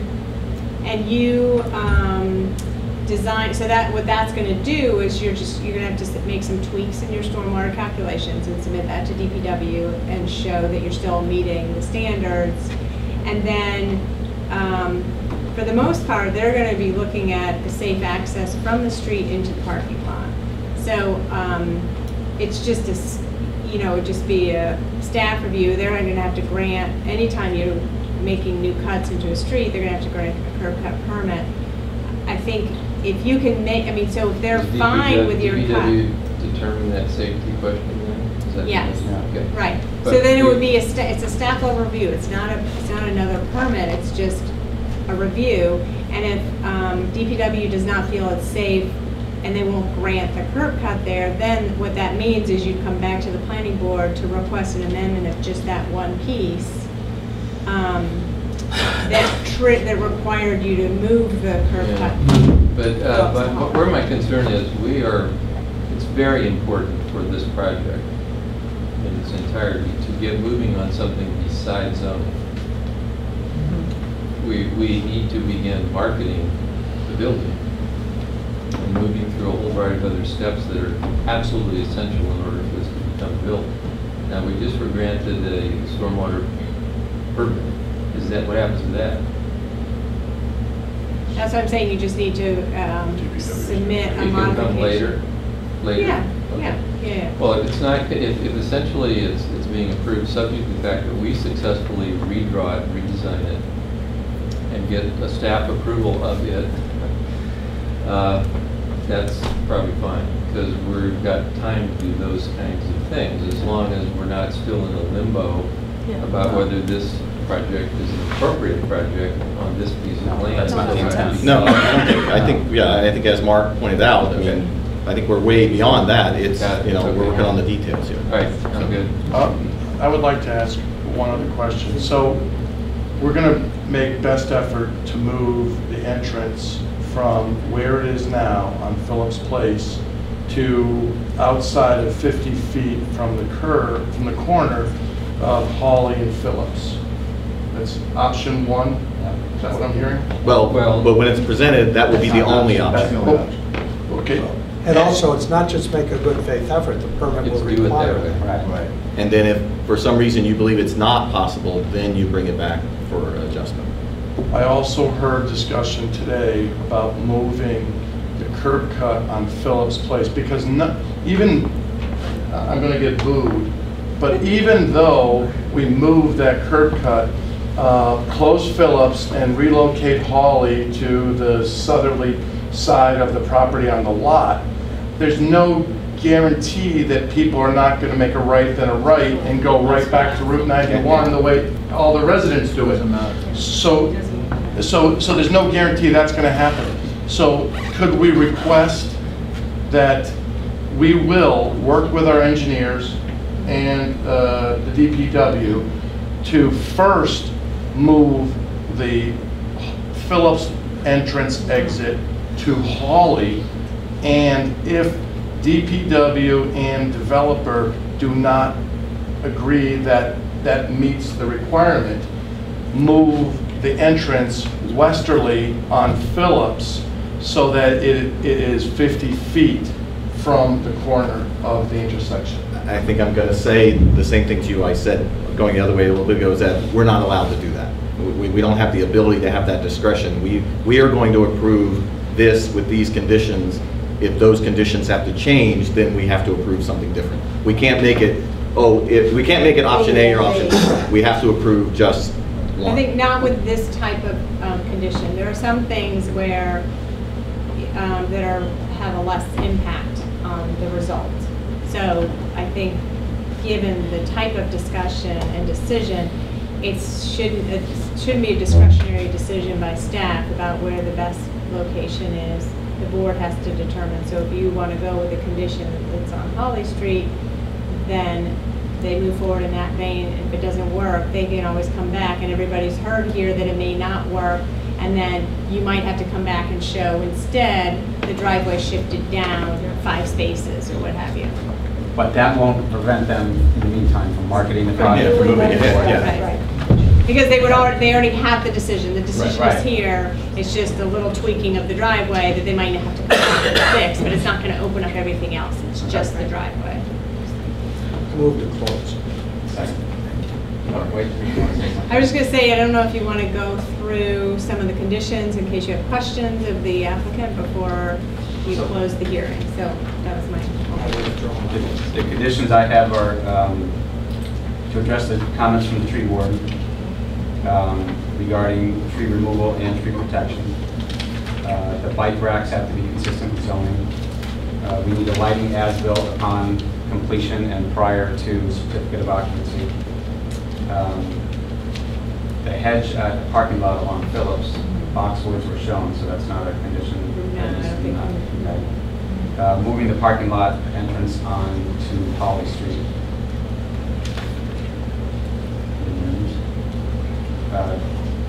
Do you want to, there was, Carla suggested that there are two styles of bike rack not be selected, or to eliminate those two, I don't know if you want to call them. Shouldn't it just be they need to be consistent with zoning? Those two are consistent with zoning? I think they need zoning, but It's not the issue, it's the style. I thought they did. That was wrong. We don't have we have a guidebook for bike racks. It doesn't say yes or no. So I think it should just be noted somewhere that about the two styles that are not appropriate. Okay. And I think you covered the other stuff that was in Carolyn's report. And then I don't know if in the tree about the structural soils in the that was in the tree ordinance. Yeah. So include that. Additional screening, right, on the eastern section of. No, that was, It's no, there already- is. It's already It's there. already It's there. there. Yeah, how about the repair to the retaining wall? Does that need to be a condition or? It depends on what you think. I mean, they're showing some amount of landscaping. You could leave it up to them about how they want to address that, because you're approving the drive. Unless, I think, unless you think it's an important element about the retaining wall itself, they might find another solution to treating that property boundary. So if you're fine with that, then I don't think you need a condition. Okay. I think that was all. Let me just go through, I had a couple of notes.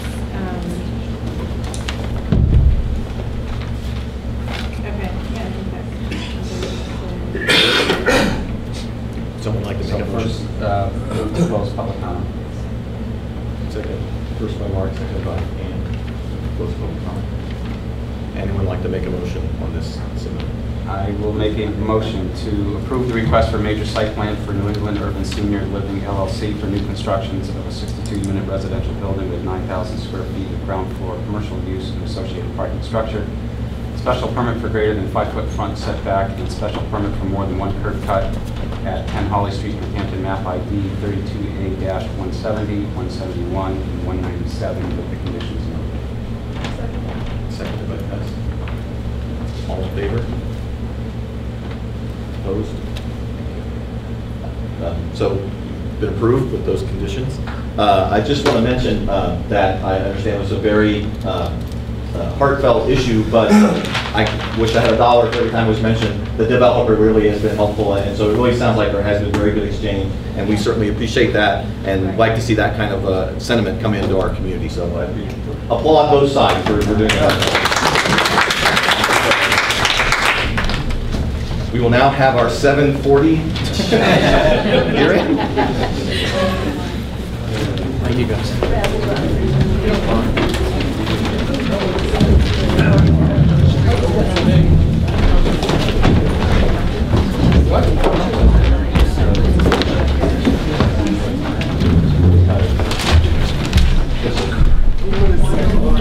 Oh, thank you. How you doing? Good to see you.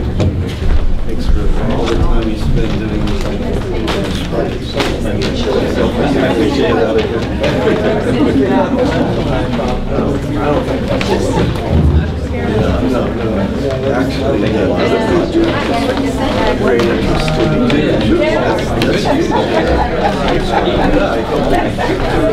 It's a big deal for all of us because it's coming into the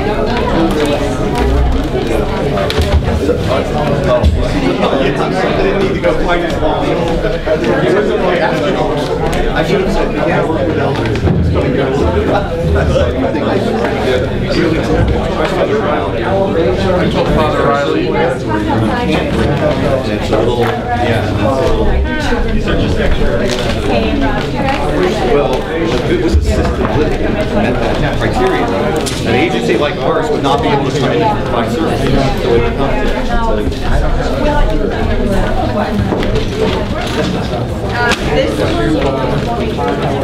Right, yeah.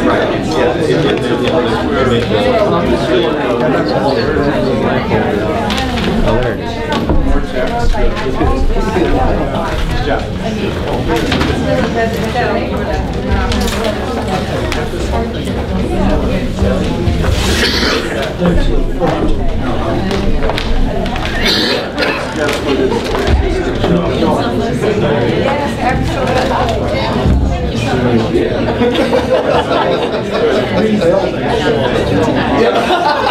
That seals it.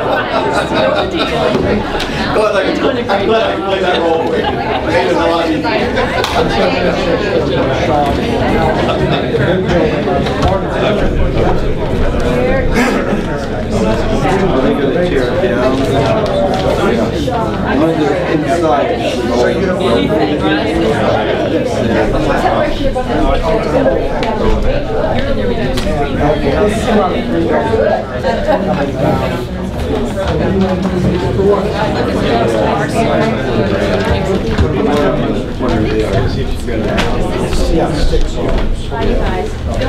So they're going to get condos.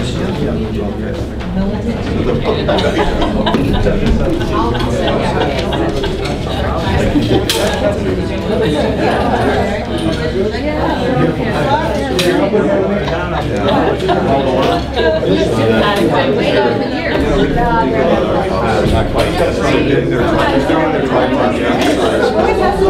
The 3 legs is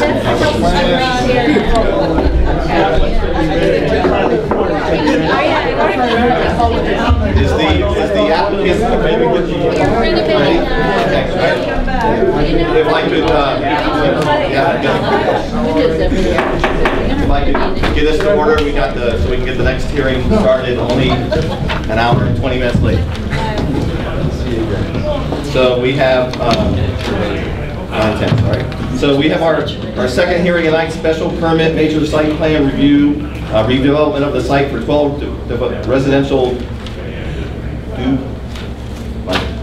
duplexes. It was cut off at 87 Bridge Street, Pomeroy Terrace. Zoning is URC and the adjacent uses are residential. If you'd like to make the presentation.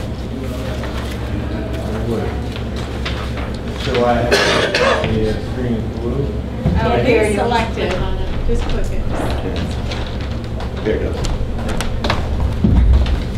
Good evening. For the record, I'm Rob Levesque from our Levesque Associates. I'm here this evening representing Winter Green LLC. You hear me okay? No. Louder. A little bit. I'm Rob Levesque from our Levesque Associates. I'm here this evening representing Winter Green LLC.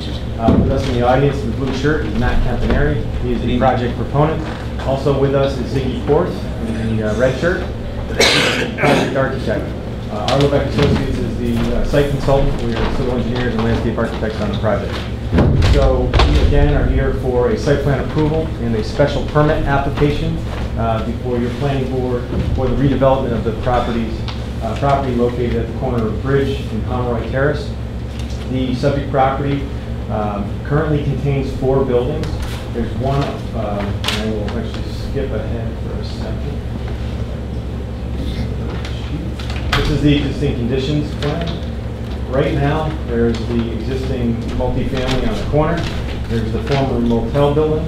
There's a garage on the southwest corner of the site, and there's a duplex building on Pomeroy Terrace. So those buildings are all existing now. There's also an existing curb cut off Bridge Street, which will be eliminated. While I'm on the existing conditions plan, I'll go to the existing conditions and demo plan. You'll see that right up front here as part of our proposed project. I'm only going to this because it's on the demo and the removal sheet, but there are 2 spruce trees that will need to be removed as part of our project. So going back to the site plan again. So what we're proposing to do is leave the existing building on the corner. revamp this and reuse this. This will be 6 proposed residential units, which is a reduction from the existing. The motel building will be removed. There will be 2 duplexes for a total of 4 units. Each of those duplexes will have a single car garage located on the back side of the units.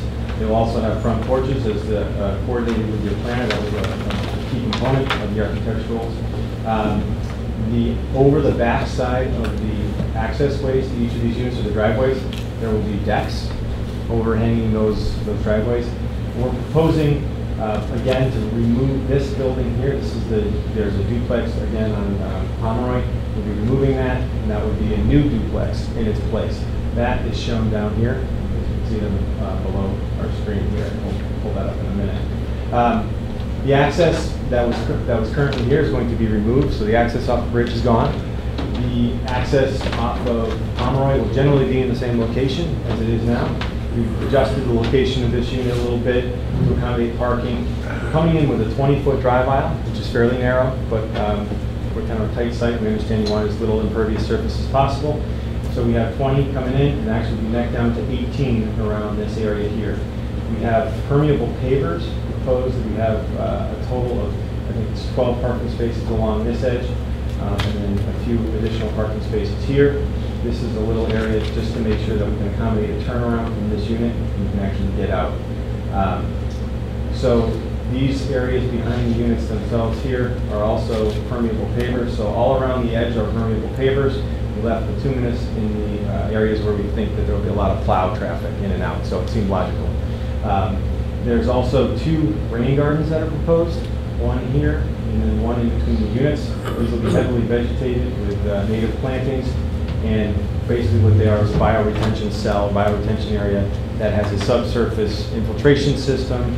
There's a media in the depression that allows the water to infiltrate through the media into the subdrain system. There's also an emergency overflow in the event that we get a major storm event. We also have a high level, call it overflow, into an area drain with a curved top, iron top that allows the water to get into those structures. That then goes to a water quality unit, which removes total suspended solids.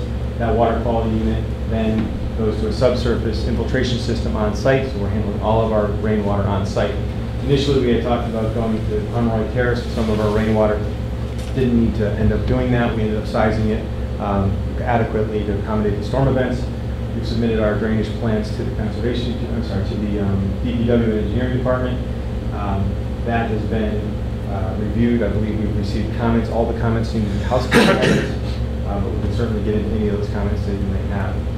So this is a general site plan and circulation to orient you to what's going on here, the architecturals, the building. So this is the building off Pomeroy. This is the, I'm sorry, I'm up here. Maybe that chair or your tripod. There you go. Yeah. So this,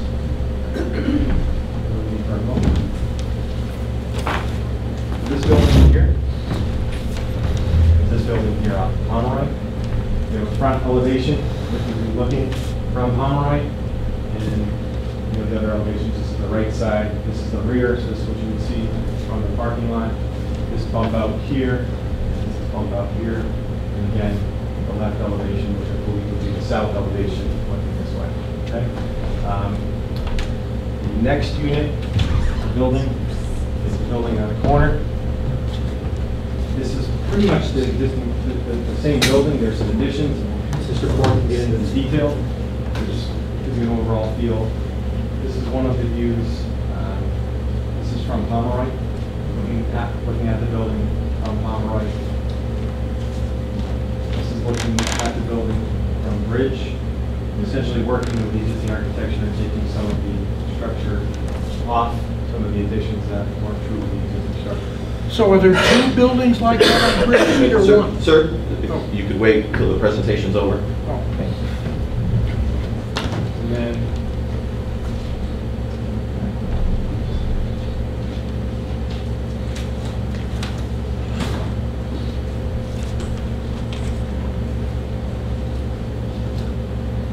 this is a view from Bridge looking at the 2 duplexes. So you have the front porches, some architectural detailing, It's a little bit difficult to see in this rendering, but there are changes in material along the front of the building, different cladding on these portions of the building. Broke up the porches and all that. I don't want to steal Ziggy's thunder, drag him out here tonight, so he'll be able to answer any specific questions we may have. But so there's a total of 24 parking spaces on site. Okay, we have 12 units, 24 parking spaces, so I think we're generally at the max that's actually allowed. But hearing the conversation from the neighborhood earlier, I think it's probably good that we have those spaces. We can accommodate all of our parking on site. We do not have a dumpster location. We think that this will be recycle and trash pickup receptacles for the units that will be coordinated. There will be a homeowners association for this, so this will actually be a condo community. Mr. Campaneri anticipates that the unit on the corner will likely be retained by his company and rented, but depending on, that's not set in stone, depending on what the market bears, those may become condos as well. So right now, I think I covered most of it. Happy to get into any detail on the landscaping or any of the other aspects of the project. Were you going to have, and was anyone else going to speak? Just, oh, okay, all right. Questions from the public? I know you have one. Question or comments? Either one, it is okay. How much time do I have? Well, it is 9 o'clock, so just be mindful of your fellow citizens. Okay, I'll try to keep it brief. My name is Fred Zimnock. I live at 23 Pomeroy Terrace. I've been on a butter since 1975, or about 40 years. I've lived at several places, but living here has been a unique experience. I say I generally like the project. I like the grass pavers, the cut-throughs for the neighbors. Well, it's a bit hard from the drawings to tell. Well, I just saw the picture, so I can tell. But the building on Bridge Street looks pretty much, or at least reminiscent of the original building that was there, which is not like Shaw's Motel. My main concern is the plants and the stockade fence adjacent to my property. Is it possible that the stockade fence could be pushed back for about 6 inches or a foot to allow for maintenance and repair? Or is it going to fit directly on the property line? Or is that an inappropriate question? No, that's okay. Go ahead. There's arbor, so we have around the perimeter, just so everybody's clear, so around the perimeter of the property, we have a 6-foot stockade fence, and we also have arborvitae. So I don't think it would be a problem to accommodate, 6 inches. I don't know exactly where we put it. As long as there's room for maintenance and repair. Sure. I'd like to share some of the history. I lived there in the 70s and 80s, and there's a big concrete wall at the front of the building that you're going to take down. During the 70s and 80s, there were probably about a half a dozen or more times where cars coming into Northampton from Amherst after midnight actually crashed into that boundary. And they were doing that for about 10 years. Finally, the city looked at the problem to see what it was. And basically, of course, some of the drivers were DUI, but another problem was the fact that the motel sign was not illuminated. So drivers coming in from Amherst actually went into a black hole. So what the city did was it took the street lamps from the inside of the curve and put it on the outside of the curve. So people that are coming in from Northampton could actually see the building. So that seemed to help the problem. But nevertheless, people coming out of town late at night, probably DUI, still land up on 2 Pomeroy Terrace lawn or the adjacent building. My suggestion here is that you make sure the front of the building is illuminated if you take away that stone wall. The second peculiarity of that building is that for Shaw's Motel, state snow plows actually plow that portion of Route 9. State snow plows are very big. Their blades are very big. They travel very fast. There's a tremendous amount of splash that goes onto the sidewalk in front of Shaw's Motel. Donald and I plowed the driveways and the sidewalks for almost 40 years, and I know he broke shear pins trying to get the splash off the sidewalk. The other thing that I want to mention is that the residency of the 2 buildings, Shaw's Motel and the one on the corner, When I arrived in '75, Shaw's Motel was definitely derelict and only had 3 or 4 tenants with automobiles, the rest being homeless veterans and other welfare residents. Mr. Shaw died around 1975. Then after the Mental Patient Advocacy Project and a civil commitment case of Gallup and Alden, about 600 patients from Northampton State Hospital were released. These 2 buildings, the one on the corner and Shaw's Motel, became their home. Then in 1992, the Connor apartment building caught fire. No one was hurt, but the house was vacated. Mrs. Shaw eventually did repairs to the building, but my recall is that over the remaining years, the building was empty except for one family who occupied the top floor, and for about a year there was a squatter on the first floor of that building. Sir, Yep. did you have comments related to the project?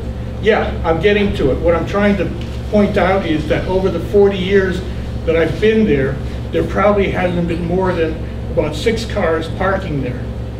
And in the narrative, you say that you're reducing the parking to 12 vehicle trips per day. That's true architecturally, but historically, there's never been 12 vehicle trips there per day.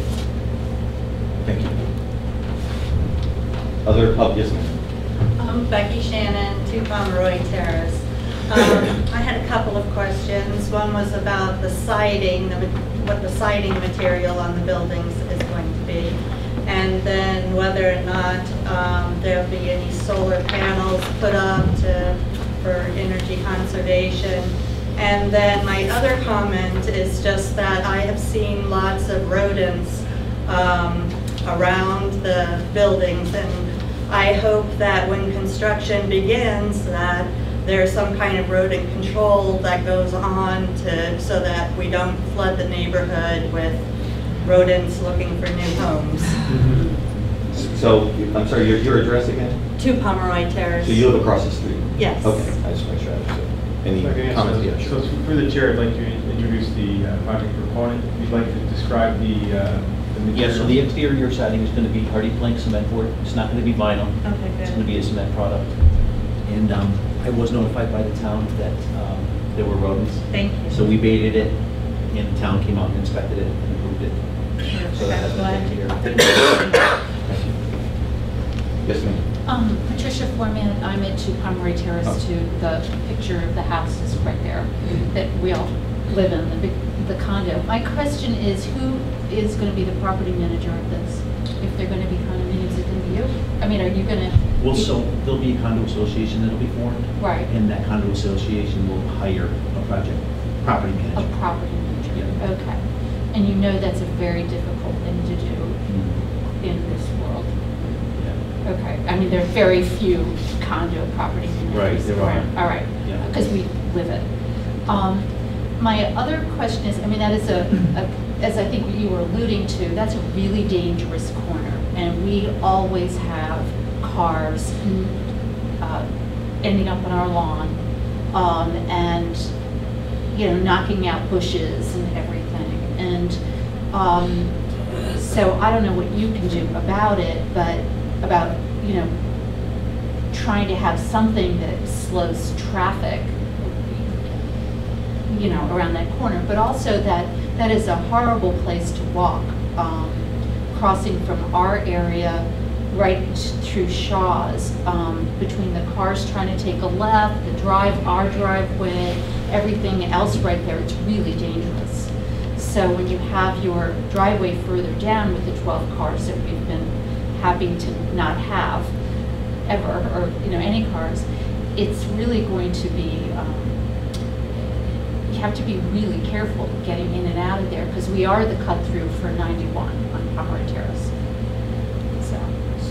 Just to clarify, so it seems this is the other end of the hearing we just had. The people that turn right out of the parking lot end up in front of your. Yeah, and I didn't want to tell them that they're going to have 12 more cars going their way. Go ahead.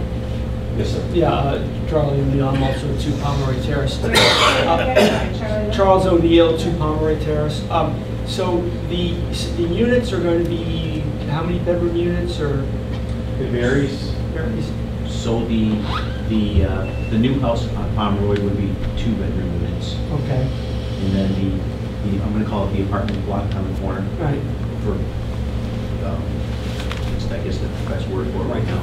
Yeah. There's the 2 bottom floor units are going to be 1-bedroom units. Okay. The second floor will be 2-bedroom units. The third floor will be 2-bedroom units. Okay. And then the new buildings on Bridge will be 3-bedroom units. Okay. Okay. Oh, 3-bedroom. 3-bedroom units.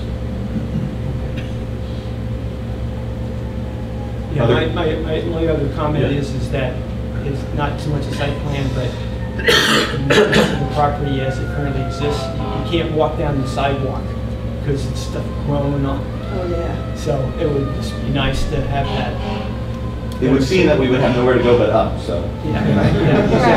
I mean, in the meantime, while we're waiting for all this to get approved or whatever, if that could be maintained a little bit better so people can't walk on the sidewalk, they have to walk on the grass, so.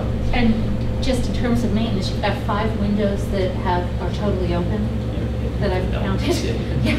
On the upper levels. Yes. No, they're, well, Yeah, they are on the upper yeah, they're on levels. the upper levels, but kind of not so great on the bottom. Other questions, comments, anyone? Yes, sir. My name is Jerry Budger. I live at 127 Bridge Street, and my parents sold the Shaws, the large building and the building behind it, and I spent the first 3 years of my life living in an apartment in the big building on the first floor, not facing Bridge Street, but facing behind. And I'm very glad that the building is being retained, the large one.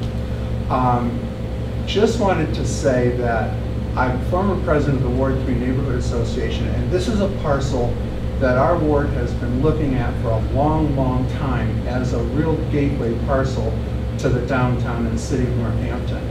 And it's really important that this parcel be developed with something that really looks good. And I can't tell from here because I'm at an angle, but I really hope that we enforce some kind of niceness on this, because this is what people see. It really looks pretty good to me, considering what was there now. But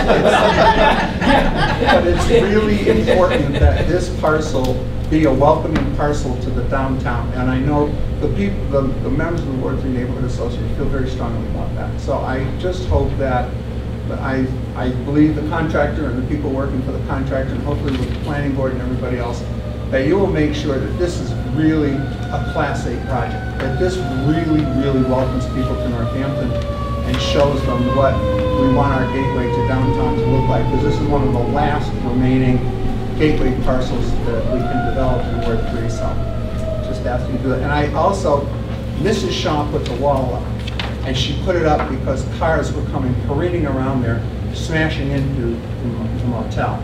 And you might want to put something up there because it is a very dangerous curve.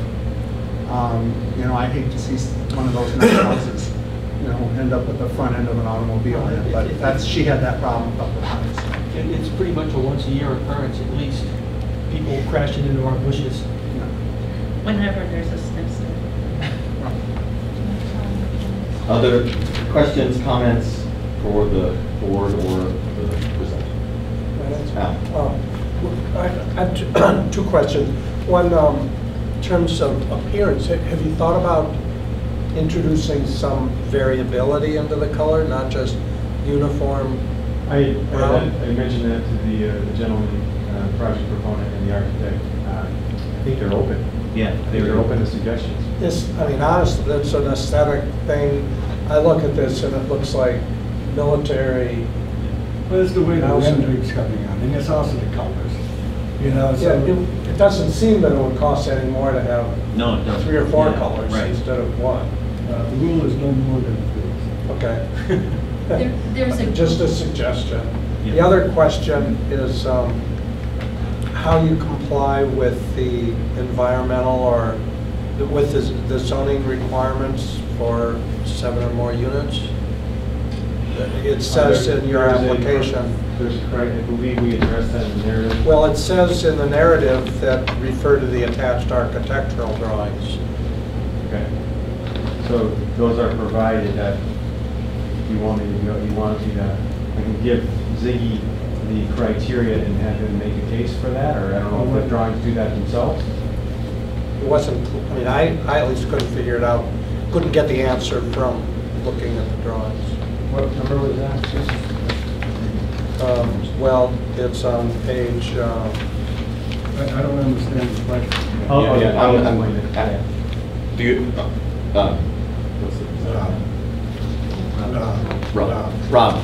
you, Rob, do you understand the question? I think so. Okay, all right. So essentially, over 7 units, there's a requirement that we meet a certain special permit criteria, and that there's a number of design criteria that need to be met. And massing, I'm trying to find this section. Do you have this page?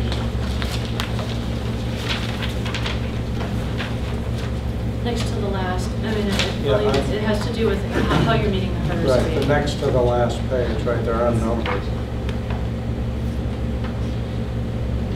D1. D and E. I'm not finding that in my So the environment my and energy narrative? buildings shall meet the following environmental standards. Yeah. That one. D1, environment and energy. Apologies. Go ahead. Well, I just hear you say not applicable, D1 is match. Yeah, these are, can I borrow that for a minute? I think that may relate to the, so the D1 is the HERS, either meeting the HERS rating at least 25% lower than the current municipal standard. Or, Well, they're saying they're meeting oh, D1. or, okay, right. I could give him a moment to review that, and then maybe we could skip to the next question and go back to it. What are you going to do about snow? How are you going to pound snow? Very carefully. Yes. We anticipate that any major storm events may have to be trucked off-site. Okay. Yes, sir. Is there a total, am I right, that there's a total of 12 units? Yes, sir, proposed. Correct. And they're all two-bedroom or? They vary. There's 3-bedroom units in the duplexes on Bridge. There's both singles and 2 bedrooms in the apartments on the corner, and then the 2 bedrooms in the duplex on Pomeroy. Yep. Any other questions from the board at this point? Just following up on some staff-related comments, but just throw those out and you can respond to them. Sure. Exterior building lights. We've provided a cut sheet for a basic light. So, well, while I'm going through, this is the light fixture that we're proposing in the parking lot. There's 4 lights. They're mounted on 10-foot high poles. There's this is the only exterior light that they're planning on the outside of the buildings near the entrances. And this is a sample of the fence, cedar fence, probably stained similar color to the house, depending on what those are, to the units, depending on what those are finalized as. There's a bench. Yep. Okay. There was a question about parking lot lights interfering with some arborvitae growth. We adjusted the plan to, we adjusted some of the arborvitae slightly to accommodate the lights. Okay. Based on the comment.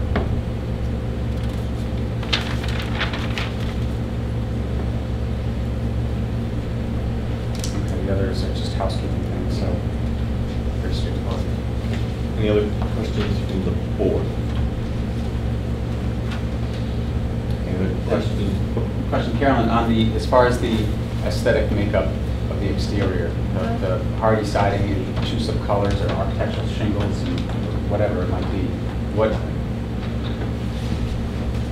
is our, what can we ask for, or if we want more colors, that's easy to say, but hard to, we're not going to pick colors. Right, and you can't, I mean, there's nothing in the zoning that says the board can dictate color. So I think the best you can do is know that the applicant heard the comment and could take it under advisement, but you don't have any jurisdiction to say you have to use 3 colors and they have to be this palette or whatever. I think it's important because just like the recent projects that we've looked at on Pleasant Street, the housing projects as a gateway into Northampton. Right. This too, as somebody said, is very much, as bad as it's been for as long as it's been, it's still a gateway into the city. And so, you know, I applaud the applicant for this, and I think it looks great, but I think we have an opportunity to, you know, to establish this gateway. For Have it be greater.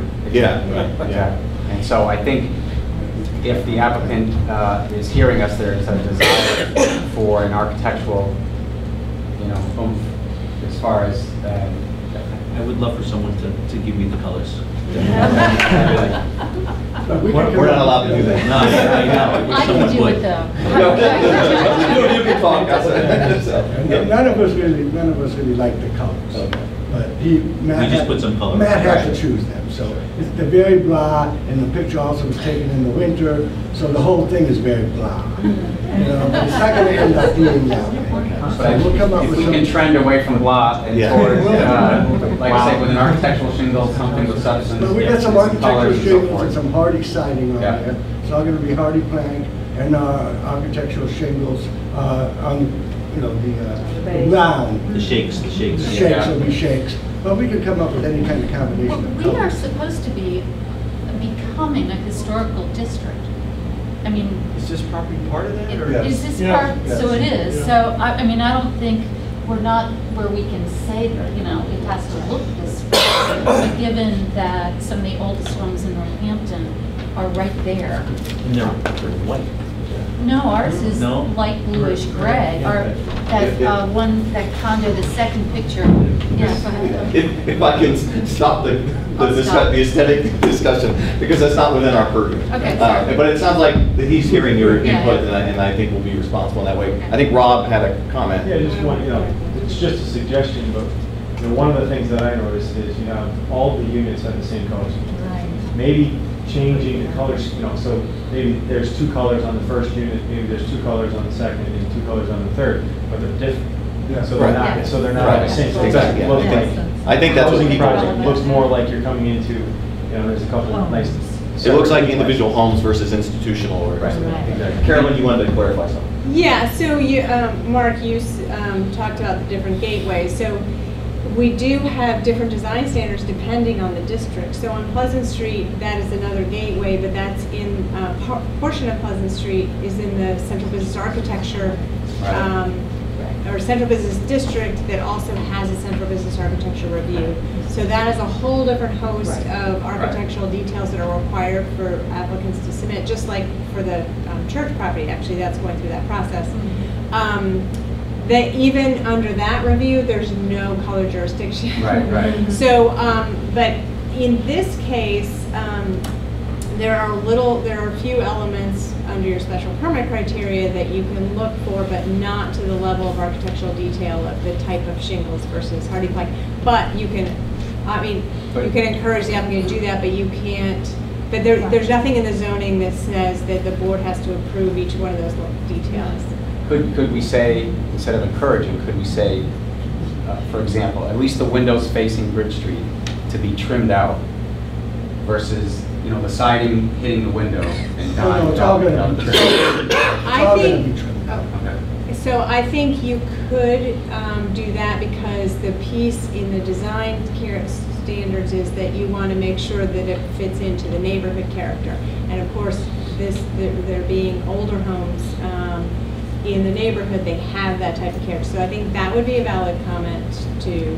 I mean, I don't want to say how to design the building or what color it should be, but if But that to fits the in with your extent purview. that is reasonable, if you could take the architectural cues from 2 Pomeroy Terrace and apply them to the buildings as designed, as far as the trim details, the coloration, the shingles and so forth, I think that would go a long way to making this exact design. Differentiating the buildings too. Well, even the 2 new buildings are better than the renovation of the existing. Right. So how do we, without being unduly burdensome, how do we enforce something like that? Well, you could put a condition, I mean, you just said it, I think pretty well, is using the trim details for the window, the depth and extent of those that are on the facing to at the Pomeroy very least Terrace. facing Bridge Street, Yeah, right? It's really right, more so for the than- Bridge Street facades, for all three of those structures, you could even. It's more than just the windows, though. I mean, the roof details, the corner columns. boards, the But like, window trim. Carolyn, what I hear you saying is that we could put a condition of that it must, adhere to the neighborhood standard or something like that. Well, I think it should be a little bit more detailed, because I think that's the way the language is now. And so I think they put, front porches and roof overhangs, but if there's a little bit of character that's not quite there, that is an element in the surrounding structures, you might want to call those out specifically. So if there are more than, just the window trim details that you want to identify on surrounding structures. Because these are renderings, and it's hard to put every piece of trim in these drawings before we get anywhere. But, we're gonna make these buildings have corner boards and have nice trim around the windows. We're gonna make them look nice. It's just hard to put onto these renderings to kind of show that. That's commendable, and I think that's great, but this is our only opportunity to make sure that happens. So rather than saying, don't worry about it, we're going to do it, I want to make sure. I would like to know specifically though too, just so I wasn't guessing, like Sure. corner boards and window trims. Could I ask a question through the chair? Yes, sir. Is it fair to say that we're talking generally about deficiencies in the trim work on the existing building? Yeah, Because the other one. It appears as though these two have that's been Yes, addressed. they're certainly at least- better, right. Yeah, Yeah, it better. would seem, again, it's a rendering. And even, the Pomeroy Terrace is a little bit more basic, not as ornamental, but again, they're, I think the scale and everything's been addressed a little bit more. I Yeah. think- So just, maybe if we were to hone in on. Can we say that it's similar Make it consistent. type and quality of trim as the two new buildings? Sure. Now, I just had a question in terms of what was the decision process in terms of renovating that one building as opposed to getting rid of all the buildings? Was there? I think it's fair to say that the financial feasibility was based on, that's what it was based on. It actually made a lot of sense to keep that building from a financial standpoint. Solid buildings, never had a fire. No, I'm just curious. Sense of taking it down. People are comfortable, I'm gonna ask someone to move to close public hearing. Okay, can I just first ask for, my the question that I asked before, my recollection of the zoning the new zoning for 7 units or more requires that they comply with certain environmental or unit size requirements. Right. Or affordability. Yes. So don't they have to show that? I don't see that they've complied with that.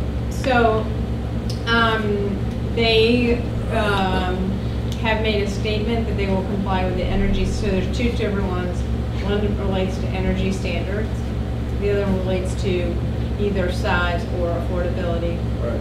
So they've indicated on the plans that they have, they're meeting the size criteria as opposed to the deeded affordability requirements. So it's less than 1,200 square feet for the units. So they're meeting that one. In terms of energy, it's not clearly spelled out. I did recommend a condition that, because the energy codes will be evaluated at the building permit level, that the condition is that they present how they're meeting the energy standards at the time they submit the building permit. The building commissioner will have to review that to make sure that those standards are upheld. So we would make that as a requirement, and they would just have to show in a later date that they comply. Right, at the time that they finally do the final design. If I may, there's no way we cannot insulate that building according to the new energy codes that we have in place. Because it's been gutted down to the studs at this It's point a anyway, so it's brand going to new have to meet new construction code. We don't need to make that a condition though, right? Isn't it? No, it's in the zoning, but I think it just clarified that at the point that they submit the building permit, they show that. They're just telling you that they're going to meet it, so it's just sort of the next step. How about is it required for LEED, the construction goal? No, it's either lead or the 25% lower than All right. hers. Okay. move. Before it goes, you just want to run through the conditions? Oh, sure. Which I think are very few. There were some more, so comments came in from DPW, and again, Rob noted that a lot of them were just details, cleaning up the detail sheets and meeting the code requirements for utility connections, and there were some questions about details relative to the infiltration or the pavers. The only other one item I want to note that would be appropriate for condition is beyond that is that DPW wants to see an operations and maintenance plan for the stormwater system prior to issuance of the building permit. Because this doesn't require a separate stormwater permit, that's why. So there's not, that separate review.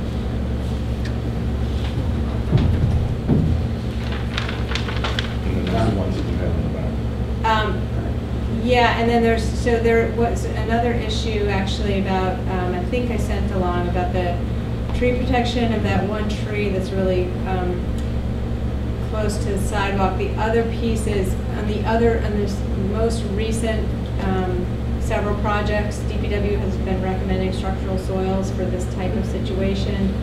They're not replanting a tree, but I think there's an issue with that one tree just because it's sandwiched so close to the sidewalk now, and they're going to be replacing the sidewalk. The city may require that there's a new material, well, it's not that new, but it's called Flexipave, and it's sort of a tree, in lieu of a tree grate that goes near sidewalks, adjacent to sidewalks. DPW may require that as part of the sidewalk reconstruction. So that doesn't have to be a condition, but I just want to put it out there that the standards for that are going to be a little bit tighter because it's a city street tree. But that'll come from them. Well, as long as you're okay with that that they need to comply with the city standards for tree protection and construction around city trees. So we had to, prior to demolition, tree protection for the city street shall be installed and inspected by staff. In lieu of traffic mitigation is a $5,000 fee paid. Prior to the issuance of a C of O, the applicant shall submit as-built for lighting. And the applicant shall submit with the building permit information showing compliance with the energy standard criteria.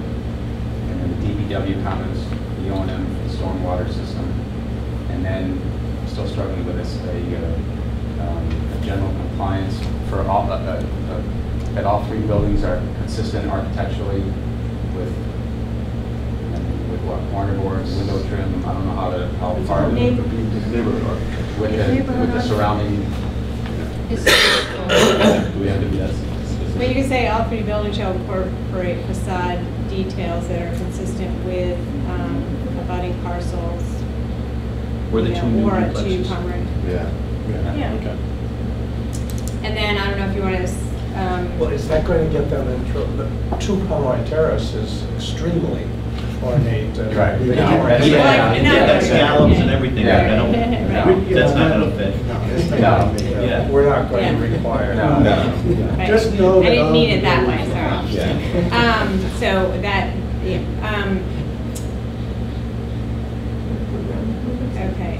And then I just want to clarify for the traffic mitigation, just that because there's some accounting for the existing conditions, that my recommendation would be that they would be able to get underway with construction for 7 of the units before traffic mitigation would be required at certificate of occupancy, because they already have. Right. So it says essentially you're giving credit for 7 of the units, so that then it wouldn't come due till the CO for the 8th unit.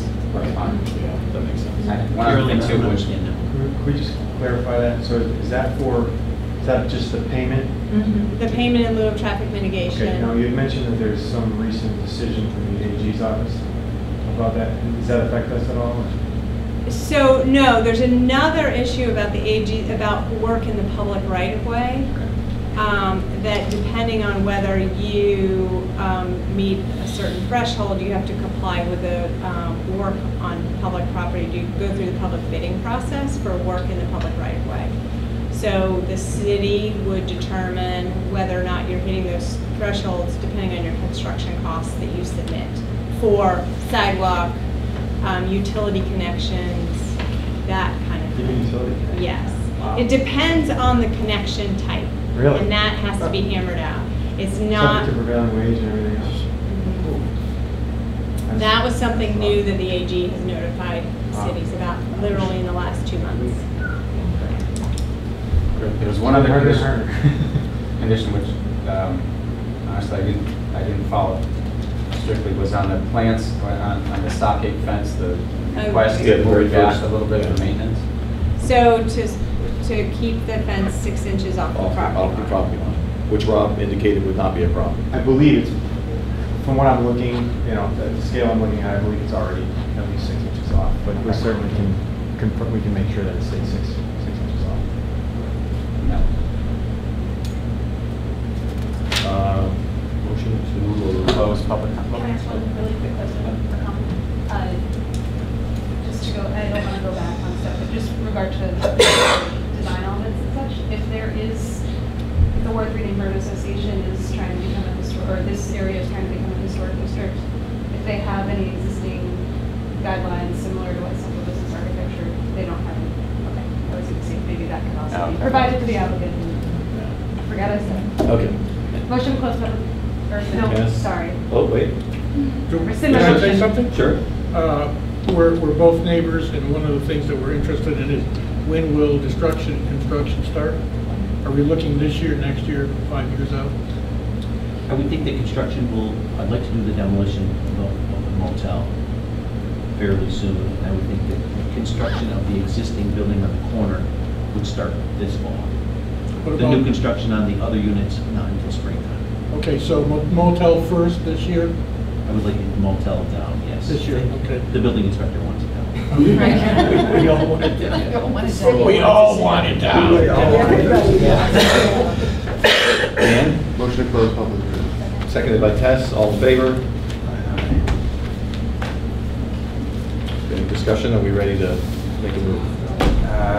I'll make a motion to approve the special permit and site plan for 12 residential units at 5 Town Terrace and 87 Bridge Street, formerly the Shaw's Hotel, Northampton map ID 32A-185 and 186 with conditions. Seconded by Ann, all in favor? Congratulations. Thank you. Thank you. Thank you. Thank you. Motion to adjourn. What, really? You always have an agenda. I'm doing a minute. Thank you very much. I'm like a sure folks. We're not quite done, so. Sorry. Thank you. Take it outside. Thank you. This is the landfill PV parcel. You know, they talked about how they were going to submit an A&R to, so that's what this is. Will you vote to endorse? Okay. All in favor? Okay, you guys are. Motion for the minutes. Don't even know what minutes you're approving. Second. 6:22. Oh, there you go. You got it. Approved. Wait, who did that so fast? Dan, Alan seconded, all in favor? Motion to adjourn. Okay, that's it. Motion to adjourn, Dan, Alan, all in favor? Thank you, everyone.